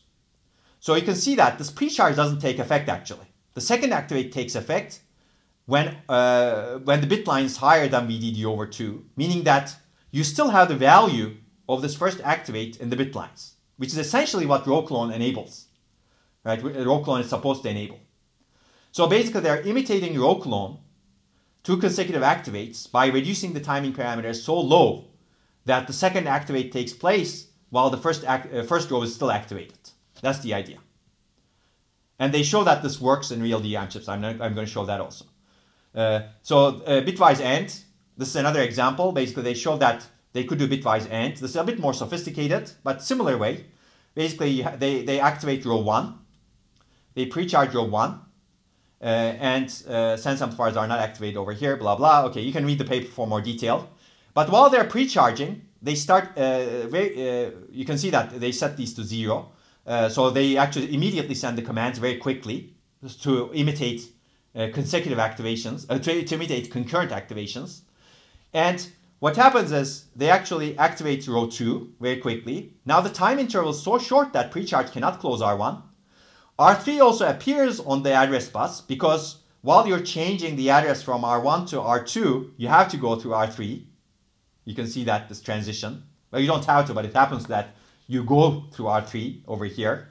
And essentially, this mimics triple overactivation on some DRAM chips. So basically, activate R2 will activate R3 and R2 at the same time. Plus, R1 is also activated. It's not closed in a very short amount of time. So even though the DRAM chip is not designed for this, these folks figured out that you can do it in some DRAM chips. And they used the soft-MC infrastructure we have. They replicated it because we open sourced it as open source software, as you know. And they do temperature, etc. This is their infrastructure built on our open source soft-MC. And they tested a bunch of chips from multiple manufacturers, as you can see over here, similar to what we have done. Okay, they test the memory module. I'm not going to go through this in detail.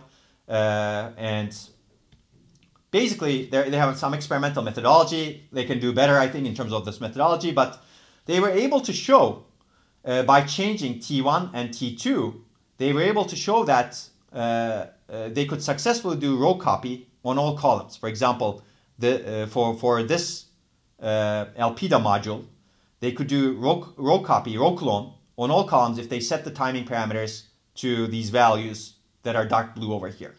True for this SK Hynix column, SK Hynix. They could do row clone on this module for all columns if they set the timing parameters accordingly like this, right? In fact, multiple timing parameters work over here. You can see that they can do AND and OR in all columns in this SK Hynix chips again if they set the timing parameters to close to 0.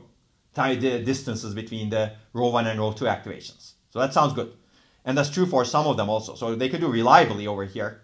Sometimes they cannot do it reliably, etc. But the proof of concept is that you can already do it almost in existing DRAM chips, right? So clearly you can do it in some DRAM chips. For some reason you cannot do it in all DRAM chips because you're really violating timing parameters. These chips are not even supposed to operate when you violate timing parameters. But clearly they're operating and they're giving you what we hypothesized. Row copy as well as ambit AND and OR operations, right? Granted, you cannot do it in all of the DRAM chips, but you're not supposed to do this anyway to begin with. So these chips are not designed for row clone or ambit, but even then you're getting benefits, right? Okay, so this is actually very interesting. I think this is probably the best answer you can give to unfair reviewers. Someone else goes and replicates your work and shows that you can actually do it in existing DRAM chips almost, right? Now imagine designing the DRAM for this purpose. Okay, so let me talk about this one. This one actually references some of our rejected works, earlier works, and basically shows that you can do it in phase change memory also, or non-volatile memory, basically, and row bitwise operations inside non-volatile memory in one step, and they look at different values of n, and they show significant performance benefits. And they show actually graph processing applications. I believe they show machine learning applications also. Okay, so I think I'm going to stop here, but there are many other examples of why change it's working okay. Maybe we'll start, we'll cover this in one of the other lectures, but this mindset limits progress. There are many examples in real life, and maybe I'll cover these in some other lectures when we have time. If you're interested, remind me the example of where to build a bridge on a river, because I think this is a cool story. Okay, are there any questions? If not, feel free to ask them on Piazza. It'd be good to have more activity on Piazza. And many folks were quite silent today. It'd be good to have more questions over here. Maybe I was very clear. Or maybe the topic was not as controversial as some reviewers suggest that everybody should believe. But please provide your questions and thinking. And hopefully you will enjoy reading some of these works also. But tomorrow we're going to continue on processing in memory, computation in memory, and we're going to talk about 3D stacked memory especially. So until then, take care and have a good evening.